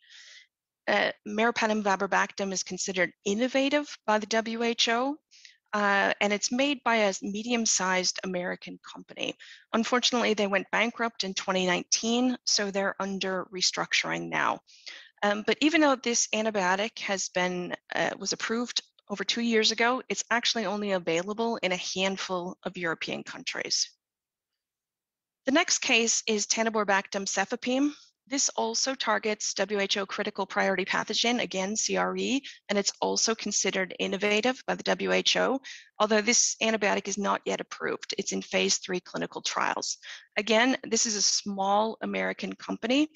And interestingly, they've pursued licensing agreements, 2 licensing agreements. So the first was in 2018 with a Chinese company to license and to give access to China, South Korea, and Southeast Asia. And the second licensing agreement is through the Global Antibiotic Research and Development Partnership in 2020, which will give access to low and lower middle income countries, which is great to see that these countries will have access to a new antibiotic. But as of yet, there's no European commercialization partner, which can mean delayed access if the antibiotic is approved. And the reason for this is that the European market is considered less attractive due to low sales and low prices, as we mentioned in the video. So it was really good news to see in the pharmaceutical strategy for Europe that was launched in November 2020 where the EU commits to provide pull incentives for novel antimicrobials with a target date of implementing this year. This was great news. And it's also good news that we have evidence to draw upon from the implementation of 2 pull incentives in 2 European countries. So the first is the UK has launched a pull incentive in England. It's a fully delinked pull incentive. Apologies, this slide's a little bit busy. But basically, the UK has selected 2 antibiotics on the right-hand side. And they are in the process of developing the value for those antibiotics. They're performing health technology assessments where they're including not only patient value, but also societal value. And societal value means that they're taking into account aspects like transmission and how these antibiotics can reduce transmission within English society. There's a maximum amount of £10 million per year per antibiotic that will be paid out through this incentive. This is in the process of being implemented. The second pull mechanism is in Sweden. This is a partially delinked pull mechanism where they've guaranteed an annual revenue. So basically, the processes of pricing, procurement, and reimbursement continue as per normal. And at the end of the year, they find out how much of the antibiotic has been sold. If there's a guarantee of 4 million Swedish kroner. So if the antibiotic hasn't sold more than that, the remainder or the difference will be paid to the company. And if it's gone over the 4 million mark, then the company keeps, of course, the excess amount and also receives a 10% bonus. So 5 antibiotics have been included in this. All have been newly marketed in Sweden. Through EU-JAMRAI, as we said, we wanted to gather European policymakers' perspectives, and we were really thrilled the Global AMR R&D Hub was willing to work with us and enabled us to talk as well to Canada, Japan, and South Africa. And the findings really show that there is interest in pull incentives amongst countries. 11 of the 13 countries expressed support for the new incentives, but this was really high-level general support. There's still some confusion and maybe a lack of understanding about the details of pull incentives, which incentives works best for each country, what antibiotics should be included, how much will it cost, and so on.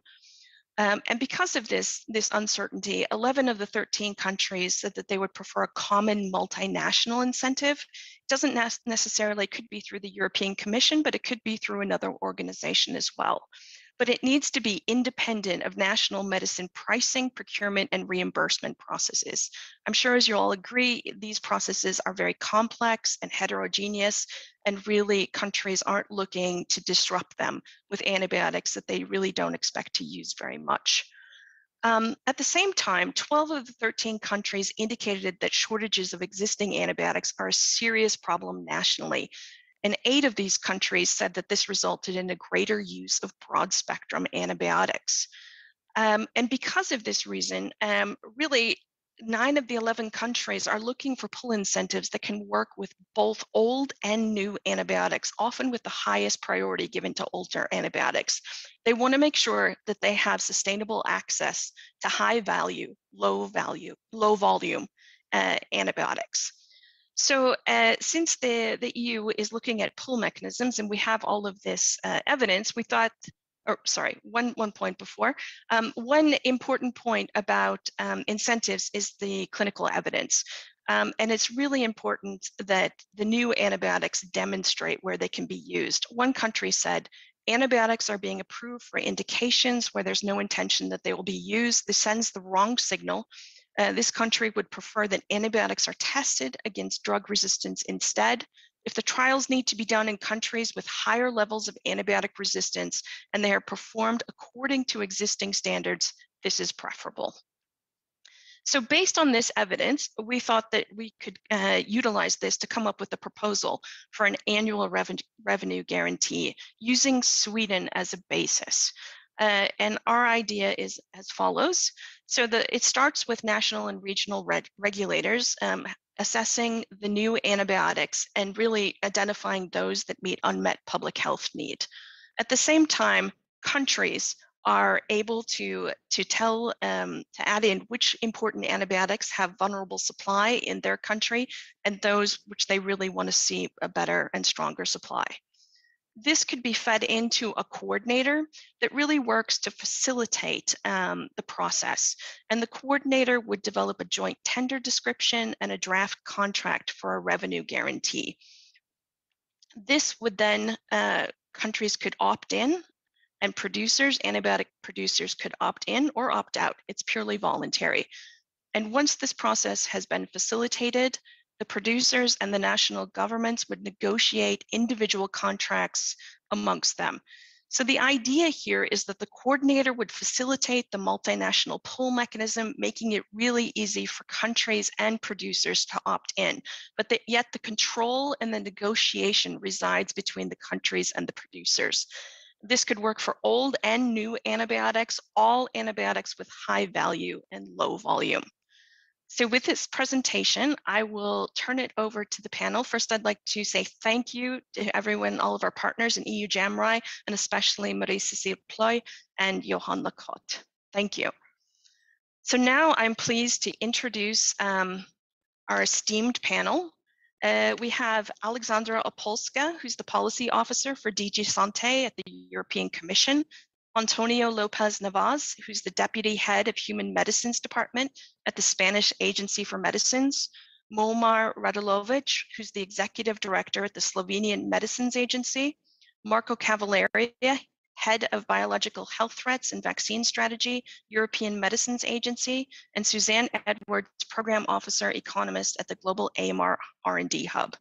Thank you so much for taking time to join us. I know you're all extremely busy, so I appreciate it. So I think just to kick off, maybe we can throw the first question at Alexandra. Alexandra, we're all super excited about the EU pull mechanism. Can you tell us a little bit about the forthcoming process?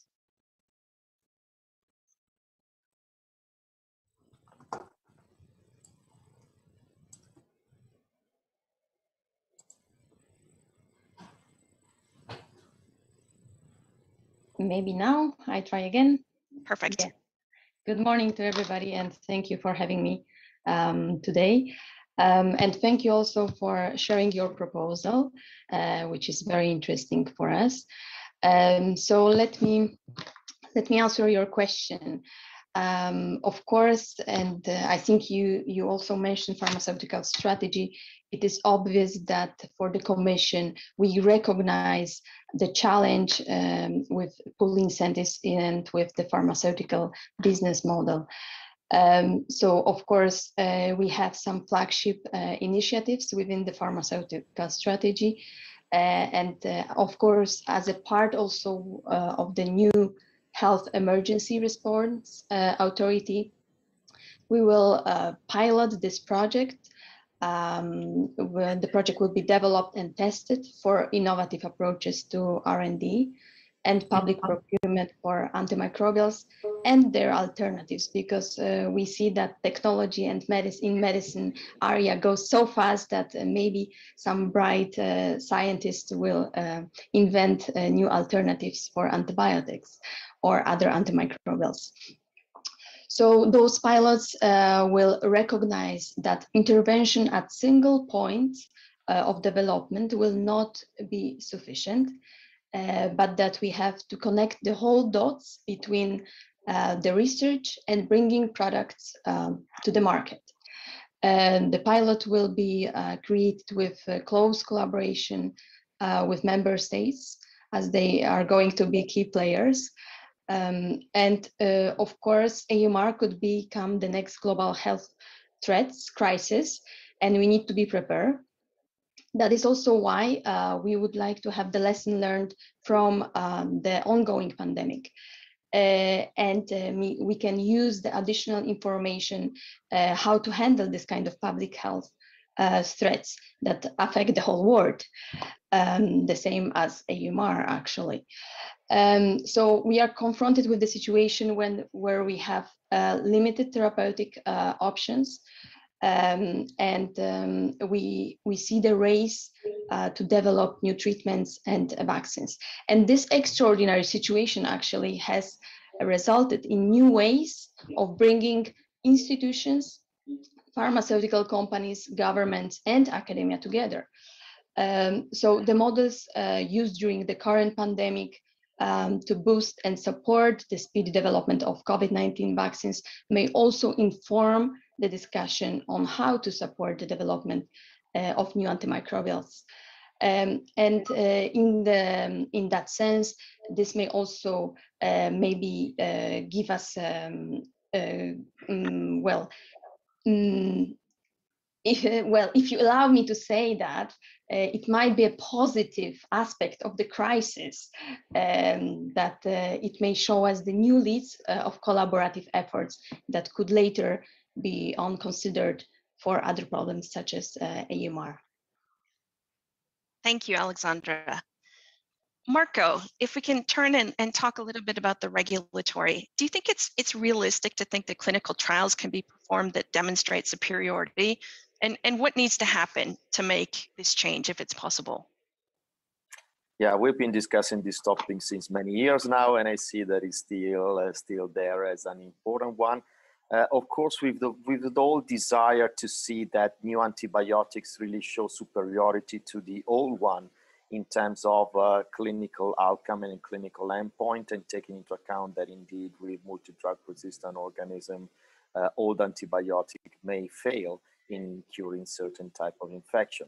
The problem is that, as we see many times, that these studies are really difficult to conduct, because if indeed the efficacy of the old antibiotic, you know already upfront that is not there, well, you cannot ethically run such trials, and you have to think into going into a comparison of combination therapy that at the end of the day will make this comparison extremely complicated. And what we're seeing is that it's not always easy, even when you can or you are close to a situation in which you could demonstrate a superiority, than to actually do so. So I think, and we have said this since many years now, that we need to explore other ways of showing what is the added benefit of new antibiotics, starting from what we know from microbiology and what is called pharmacokinetic pharmacodynamics, as this will be the good starting point to really understand what is the value of new agents that might be brought up in the meanwhile, and could cope very well with emerging resistance. So without the need really of demonstrating these into clinical trials. So we really hope that we can continue down this route, because we see that it's extremely problematic to demand that only antibiotics that show clinical superiority then would be amenable to have some kind of reward. So this we already know, we already tested several times, and we really need to think out of the box into how we can do in other ways, but still maintaining a good control of what really is adding value versus what is not. Thank you, Marco. That's very good, very clear. If we can turn it over to the countries now, Antonio and Momir,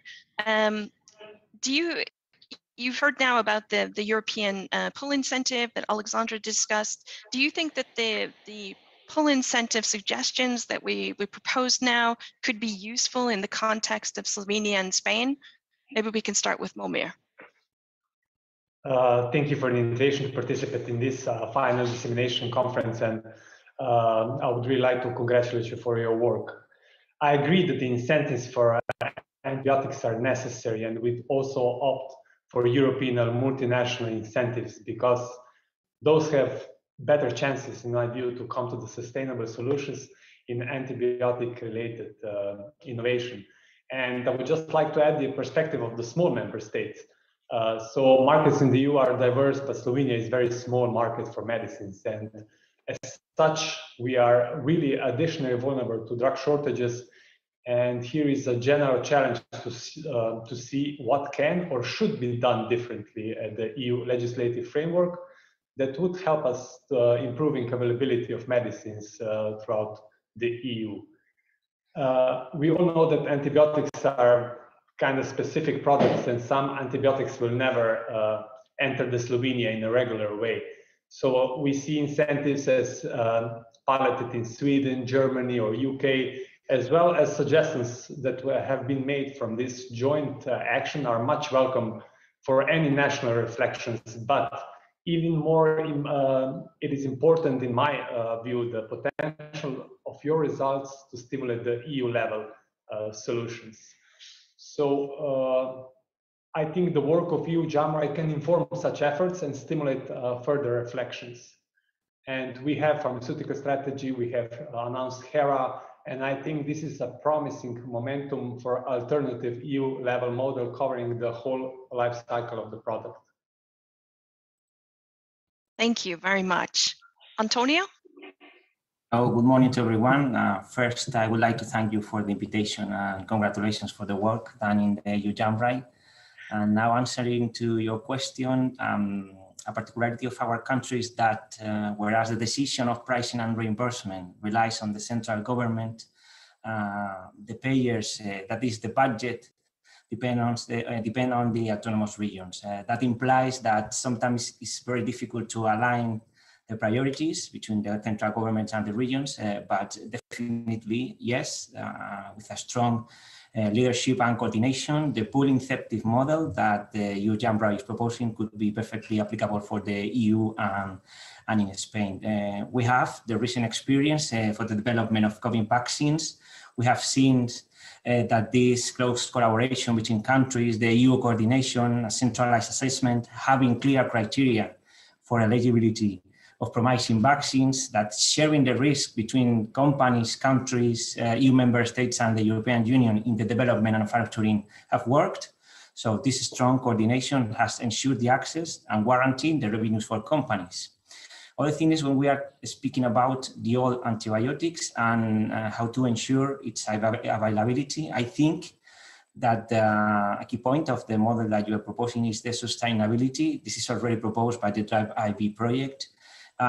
It's a key criteria for us. It's a key criteria for market entry rewards, meaning that there should be obligations on sustainable use and access that should remain for the lifetime of the antibiotic, not subject to any budget changes.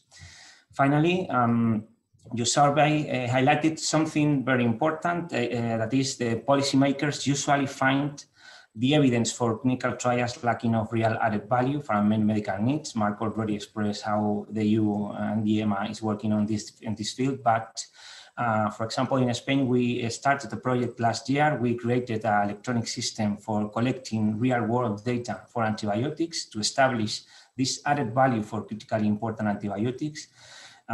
If it works, it will allow us to reevaluate its import in a real-world use, and it will open the possibility of increasing the revenue in those cases where this added value is finally demonstrated. Thank you, Antonio. That was very interesting. Suzanne, do you, as your role through the Global AMR R&D Hub, do you think that the hub could take on the role of the coordinator in our proposed model? Thanks, Christine. You're never one to shy from a big question. I mean, certainly, if we were to move from the general support that your study demonstrates actually into implementation, of course, that would be absolutely wonderful. I think at the global level, which is sort of where we sit, 2021 is going to see there are some shifts in, I think, how the global response is going to be governed moving forward. So that's one to watch. I think from the position of the hub itself, we were originally set up with a 3-year mandate, which is coming to an end at the end of this year. And the board is currently beginning those conversations as to what shape the hub will take moving forward. So I can certainly say that now is certainly the time to bring forward those proposals, and I would encourage you to do so. Thank you for the tip.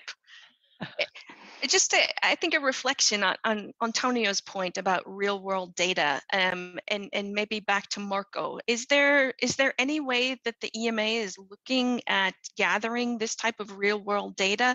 And also, I know that you've been doing a lot of work in combination with the Indian Medicines Agency and the American Medicines Agency. Is there some sort of synergies as well that could provide maybe not superiority trials, but at least this stronger evidence that would be useful to countries? Yeah, I think building on what Antonio said, which I think it's a great initiative in Spain, I think we need to make use of all these different tools which have been underutilized so far in order to see if we can gather there really good evidence that would additionally support what could be the added value of certain antibiotics in certain conditions and against certain pathogens. So definitely I see there room for improving, and as you know, the EMA together with the European Commission is really launching a number of big initiatives on the collection of real world evidence across the continent, trying also to get via database that might communicate one to the other, so not really limited to one country or region, because of course we do recognize that with this kind of data you need to go big, you need to be broad, you cannot just aim into a single region or country, and therefore it's so important that these efforts are moved on and we can see what comes out of that. One of the big issues that we've seen when we license new antibiotics that potentially have an effect against multi-drug resistant strains is that they are used really as second line, third line on cases that are kind of desperate in many situations. And that's why, you know, some of the early data that we've seen are not telling us a lot, because they might be used with really sick patients when you don't have really a lot of chances of seeing what is the benefit. So also a word of caution here on how to use real world evidence in this context, but nevertheless, definitely an area that deserves to be explored more. Thank you. Excellent. We have a question from the audience about linking incentives between diagnostics and antibiotics. Do you think it's a good way forward to promote stewardship? Maybe we could hear the Slovenian perspective about using diagnostics. So the question is, in what term of diagnostics? You mean the R&D, like repurposing, or in the way of just general diagnostics of antibiotic infections? Is it basically to incentivize the use of diagnostics in order to decide which antibiotics the patient should receive, if he or she should receive? Well, definitely Slovenia supports that, because I think we all should have national policies in place to have, for instance, in otitis media, the first choice of antibiotic.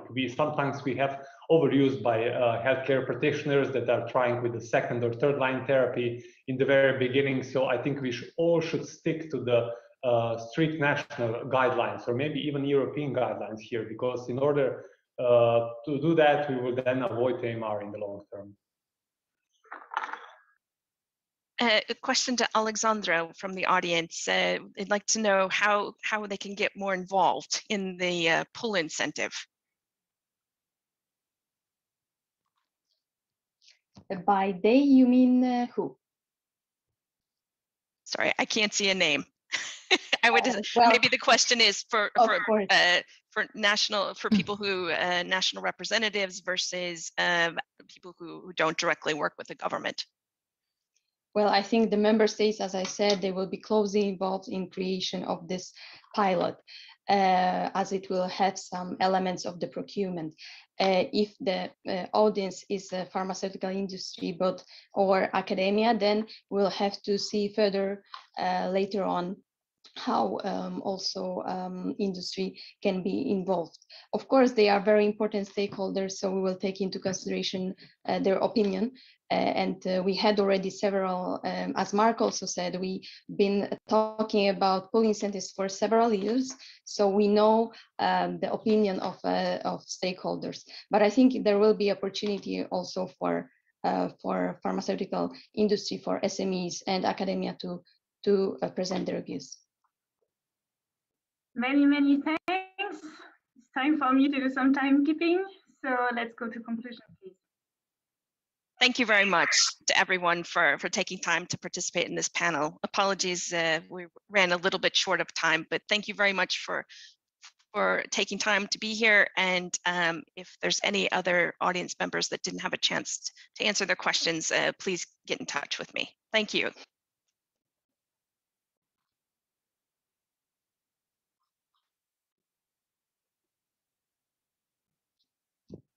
Thank you all. Sorry for this timekeeping, but now we're going to watch a short announcement on handing over the beginnings. Thank you.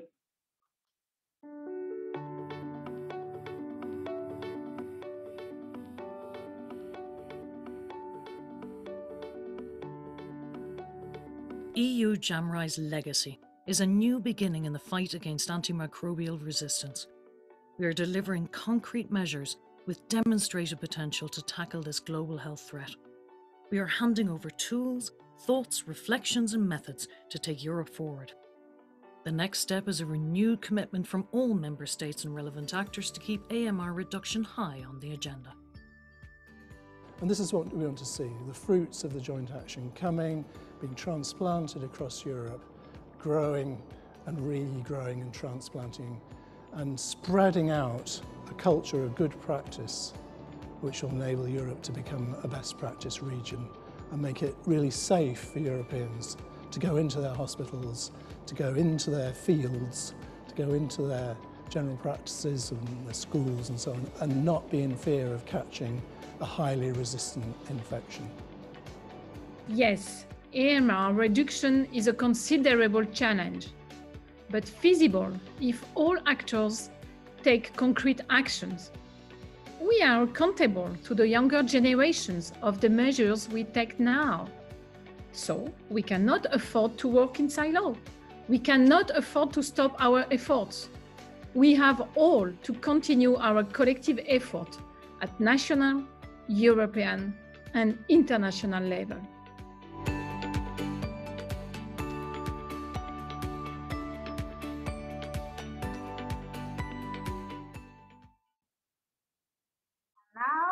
This is with a great pleasure that I will give the floor to Professor Tossini. Professor Tossini is a work package for leader, integration into national policies and sustainability. Please. Many thanks. Can you hear me? Perfectly. Yes. So my task is actually to summarize the key points I've heard during the conference, and it was very, very interesting. So I will probably give a biased view, but I will try to highlight the main points that were discussed during these 2 days. First, I think COVID has highlighted the impact of untreatable infections And a completely resistant bacteria would be the same as COVID, untreatable infection. COVID has also put in the light, I would say, infection prevention and control, and it is a very good opportunity to improve practices in that area. On the other hand, it has been massively disruptive for antibiotic stewardship, so we need to be very careful not to lose actually what we have gained with antibiotic stewardship in the next months. I think the EU-JAMRAI has bridged partially, but has tried to bridge a gap between declaration and actions, because the main problem I've heard during these 2 days is really how to implement evidence-based facts and recommendations. And that's really the problem we face every day. Also, the EU-JAMRAI has brought together policymakers and a very wide range of stakeholders. And I think that's very important. And that's probably one of the main successes of the EU-JAMRAI. People were saying that it is very important to keep the network alive and to share best practices and also to adapt to local context. It was mentioned many, many times during these 2 days. There are lots of opportunities right now within the EU with lots of initiatives. I mean, the EU for Health program, for example, or the pharmaceutical strategy. And Charles Price yesterday was mentioning that he would like to have more projects like JAMRAI thanks to the EU for Health program.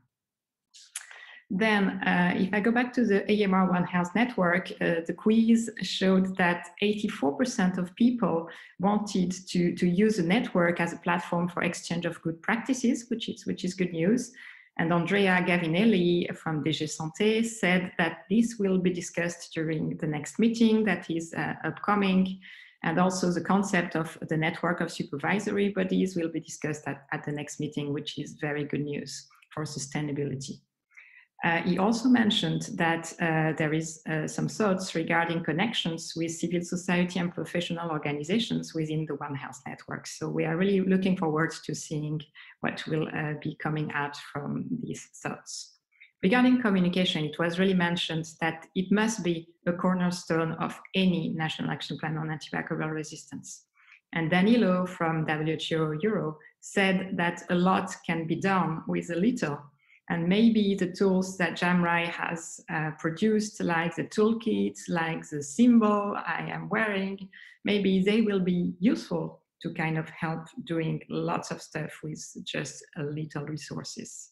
Danilo also said that we need to raise awareness all year round, not only 1 week per year. And I really think that's important as a main goal. And he also said that COVID has shown that people can change behavior quite quickly, actually, if we use the good leverages.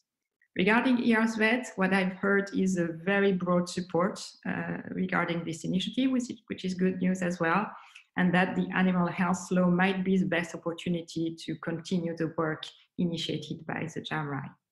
Regarding antibiotic stewardship and infection prevention and control, there are many, many common points regarding these two topics.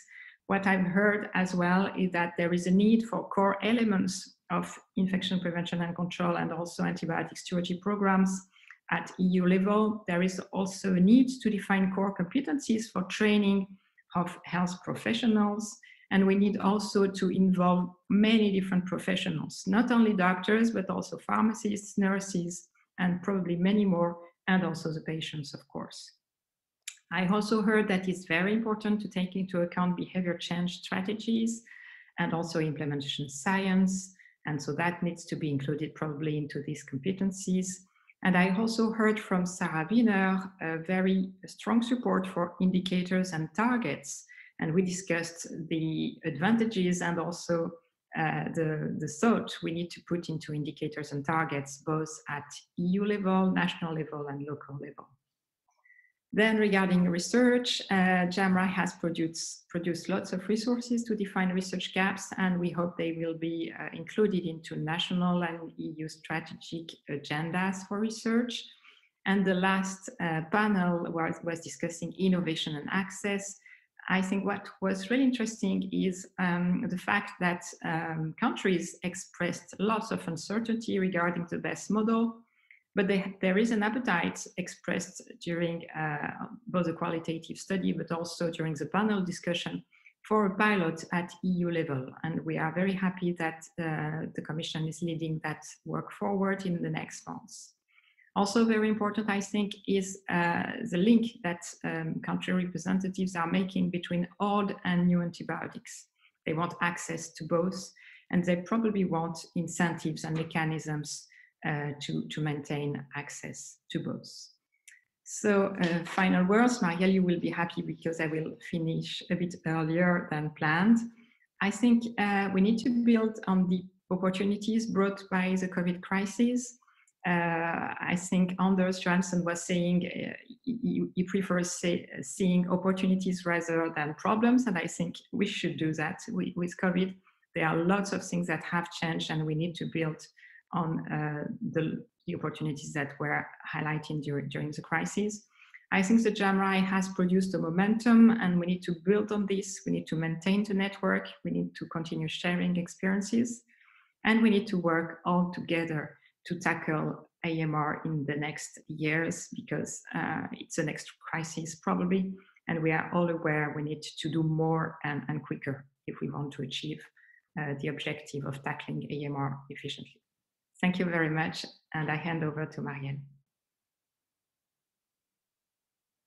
Thank you, Professor Pulsini. So now I'm very glad to hand over to Professor Proy, EU-JAMRAI Coordinator at the French National Institute for Health and Medical Research. Professor Proy, the floor is yours.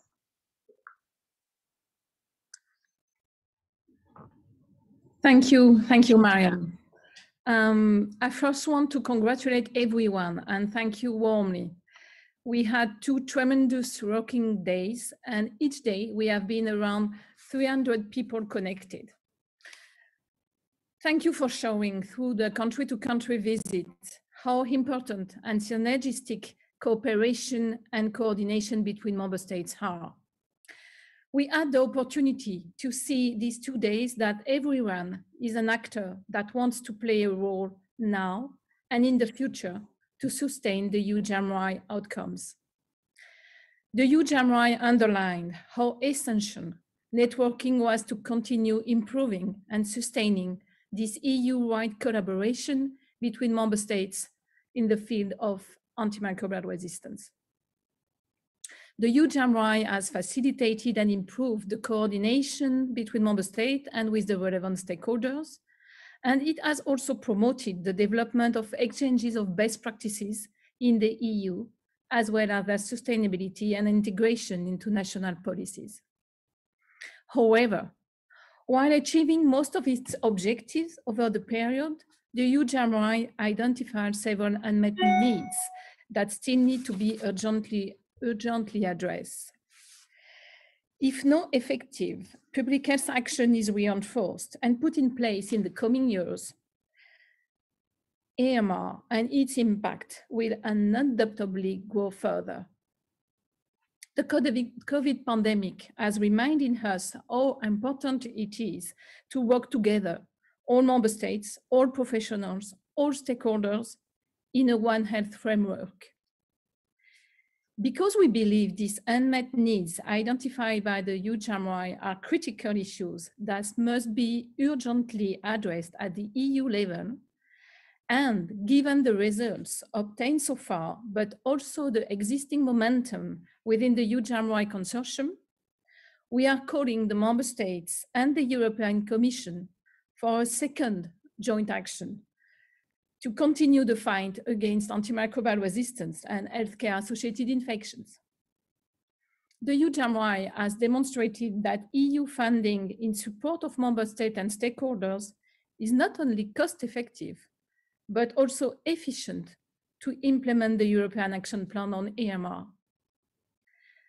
Despite the current COVID crisis, AMR remains a top priority topic on the political agenda. And this was said by Céline just before me and in the panel discussion. And AMR was part of the President Ursula von der Leyen's mission letters to Stella Kyriakides, Commissioner for Health and Food Safety at the European Commission. A second European joint action on AMR would also be the adequate instrument to collectively address the 2070 EU One Action Plan against AMR and the 2019 conclusions of the EU Council on AMR. A second EU-JAMRAI could propose concrete steps enabling EU countries and beyond to further strengthen the implementation of efficient, evidence-based and sustainable policies to tackle AMR and healthcare-associated infections in line with the One Health perspective. With the EU-JAMRAI, we showed that the One Health approach is more than a concept, and that it comes true if we are all committed to the same direction. Without forgetting the environmental issue we did not address within the EU-JAMRAI 1. Indeed, the environment is at once an AMR reservoir and a potential transmission route. Now we are able to pursue this One Health strategy, in particular in link with the Farm to Fork overarching strategy, the Green Deal requirements, and the Just Transition Deal. We are ready to work with you, member states and stakeholders, to build a surveillance system for real-time surveillance of AMR in a One Health approach. We are ready to work with you, member states and stakeholders, to ensure that the interoperable data set from this surveillance can support One Health research activities and impact assessment of corresponding measures. We are ready to work with you, member states and stakeholders, to secure access to antibiotics, the existing and the new ones. We are ready to work with you, member states and stakeholders, to spur prevention measures through dedicated research programs, and in the frame of the EU for Health, the promotion of infection prevention and control, as well as antimicrobial stewardship best practices. We are ready to work with you, member states and stakeholders, raising awareness on AMR through the promotion of the antibiotic resistance symbol. We are ready to work with you, member states and stakeholders, to extend and strengthen the mandate of the One Health network with the support of a supervisory body network. And lastly, we are ready to work with you, member states and stakeholders, to assess the risk of AMR transmission from animals to human and estimate the burden of AMR in animal health through the ERSVET network. This is feasible. We have shown that working together was synergistic and very inspiring. This can be achieved through the reinforcement of the existing networks with the support of member states in the implementation of their national strategy and the promotion at EU level of a transsectoral and integrative approach. The European Joint Action on Antimicrobial Resistance and Healthcare-Associated Infection gave a new dimension to the AMR issue and made Europe a leader in the field, keeping in mind that AMR concerns everyone from low to high-income countries.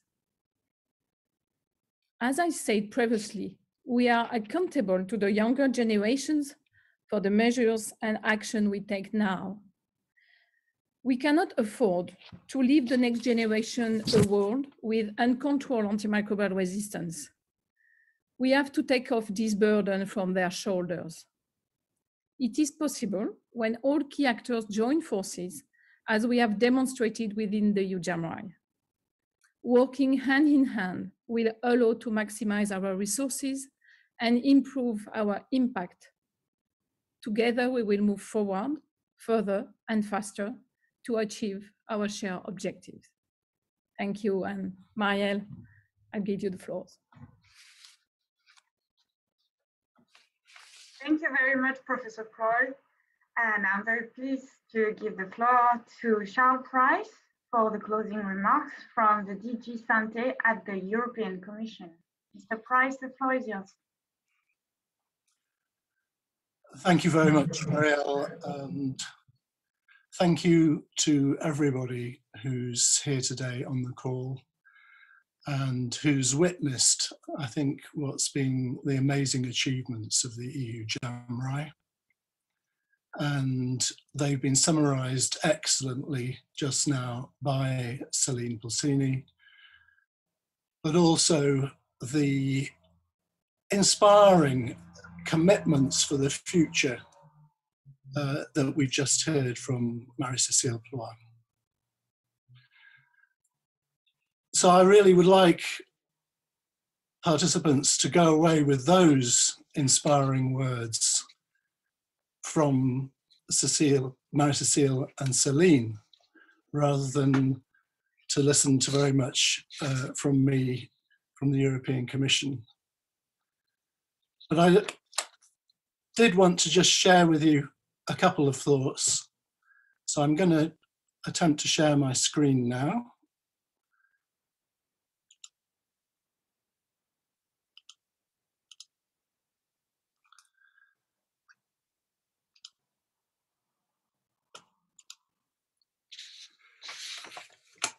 And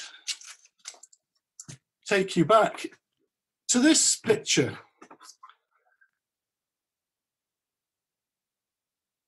I've shared the whiteboard. I shared the presentation. Okay, let's try again. How's that?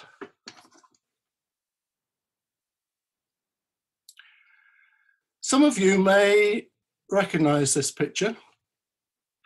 It was taken on the 30th of September 2016 in Luxembourg. Okay, let's try one more time.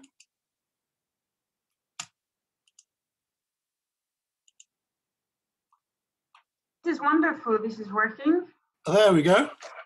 Perfect. Thank So, you. third time lucky. So some of you may remember this. Some of you may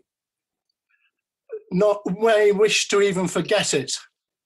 It was taken on the 30th September 2016 in Luxembourg, and it's the preparatory meeting for EU-JAMRAI. And you can't, of course, see the notice board there, but I took a copy for you. And it's a very busy slide, as you can see, and I think what it serves to remind us is that there was an enormous amount of work. There was an enormous amount of work which took place right at the beginning, which generated words, which generated numbers, which generated commitments, which generated ideas. And that now, 4.5 years later, we've, through your efforts, through the enormous commitment that you've shown, and through the skills and expertise that you've brought to JAMRAI, you've turned words and ideas and commitments to concrete action. So on behalf of the European Commission, I want to say thank you. Thank you, EU-JAMRAI. Thank you for delivering the amazing things that you've delivered. I think we're back now on the chat. But Marie-Cécile mentioned, I think, about value for money. And I certainly agree with you, Marie-Cécile, that for me, JAMRAI's delivered value for money. We invested, the Commission invested, citizens' money, 4 million euros of citizens' money, and your member states invested another nearly 3 million in this. And that, for us in the Commission, that represented about 1/3 of the whole budget for the public health action on AMR in the last 7 years. So there was a lot riding on our investment. And I think for me, what you've demonstrated over the last 3.5 years, but more what you've demonstrated in the last 2 days now, is how much was achieved by actually so little money. Because if you see how much money that was per EU citizen, it's about 1.5 cents per person. 1.5 cents, folks. The average expenditure on healthcare for an EU citizen is over €2,000 a year.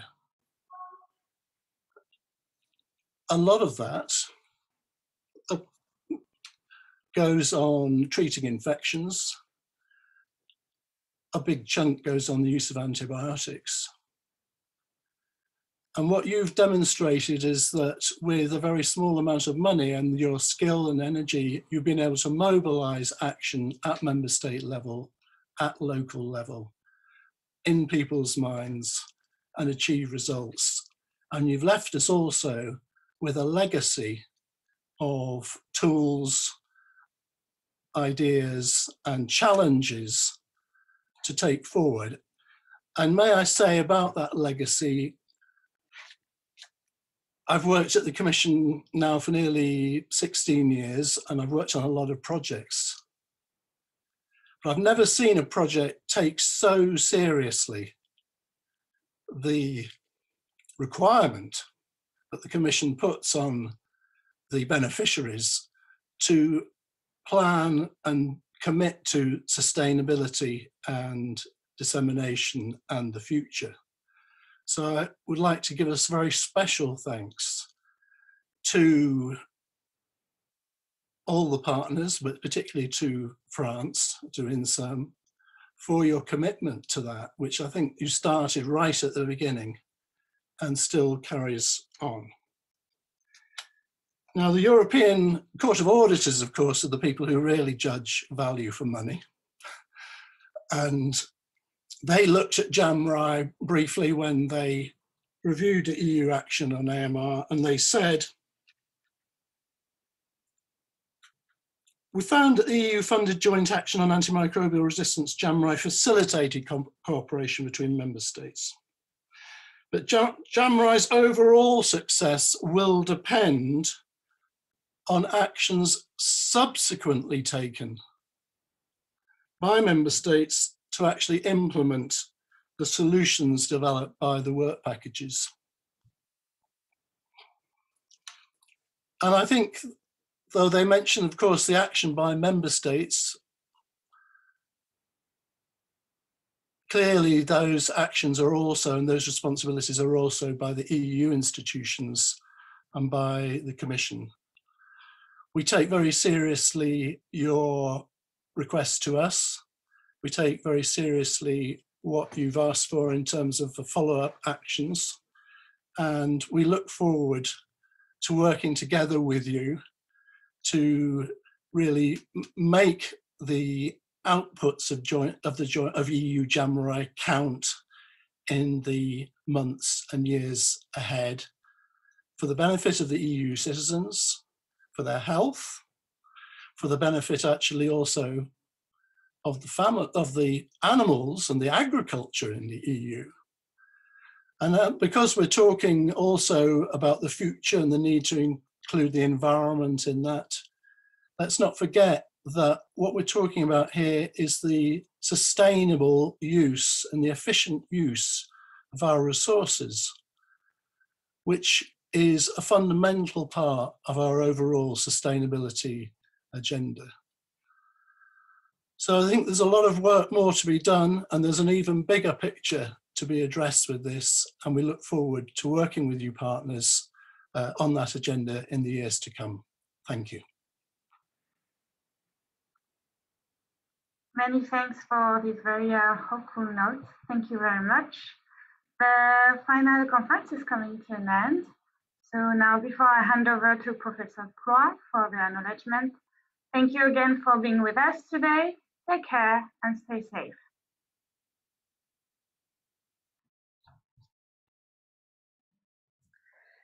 Thank you so much, Charles, for your kind words. I'm deeply moved by your words, and thank you for sharing this picture. I remember very well this meeting in 2016, and I was very impressed. It was the first time I coordinate such a huge action, and my first joint action. And thank you so much for reminding this moment. And I'm also deeply moved because this is also the end of this EU-JAMRAI. I was very pleased to work with you all. I am very proud to have had the chance to coordinate such a wonderful team. And dear EU-JAMRAI partners, I would like to commend you because you demonstrated that working hard together at the European level in a trustful and frank atmosphere, listening each other, you showed that it was possible. Opening the way to addressing the unmet needs we did not have time to address in 3 years.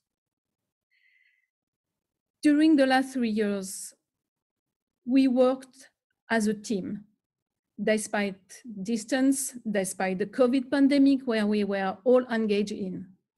And now I can say that we are like a family. We know each other, we trust one another. Everyone is committed for the success of all the team. A warm thank you to the War Package leaders for their trust and their full commitment.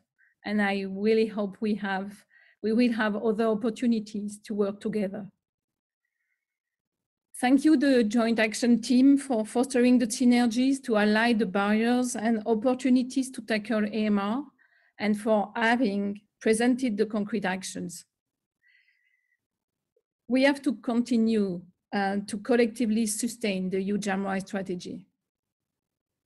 I want to give a special thanks to Sadika Bernard, the EU-JAMRAI project manager I closely work within these 3 years. Thank you for your commitment, your energy, for having assisted every partner. Thank you to my colleagues from the French Ministry of Health, the past and present ones, Christian, Jean-Baptiste, Anna, Céline, Jérôme, and Marielle. It was a fantastic adventure, and I thank you for the friendly discussions and advice. Obviously, I do not forget the European and international organization that EU-JAMRAI partners have liaised with, and all countries involved in the EU-JAMRAI. I thank you. We cannot do anything without you. Your continued commitment is key to success. And I am impatient to continue this wonderful work with all of you.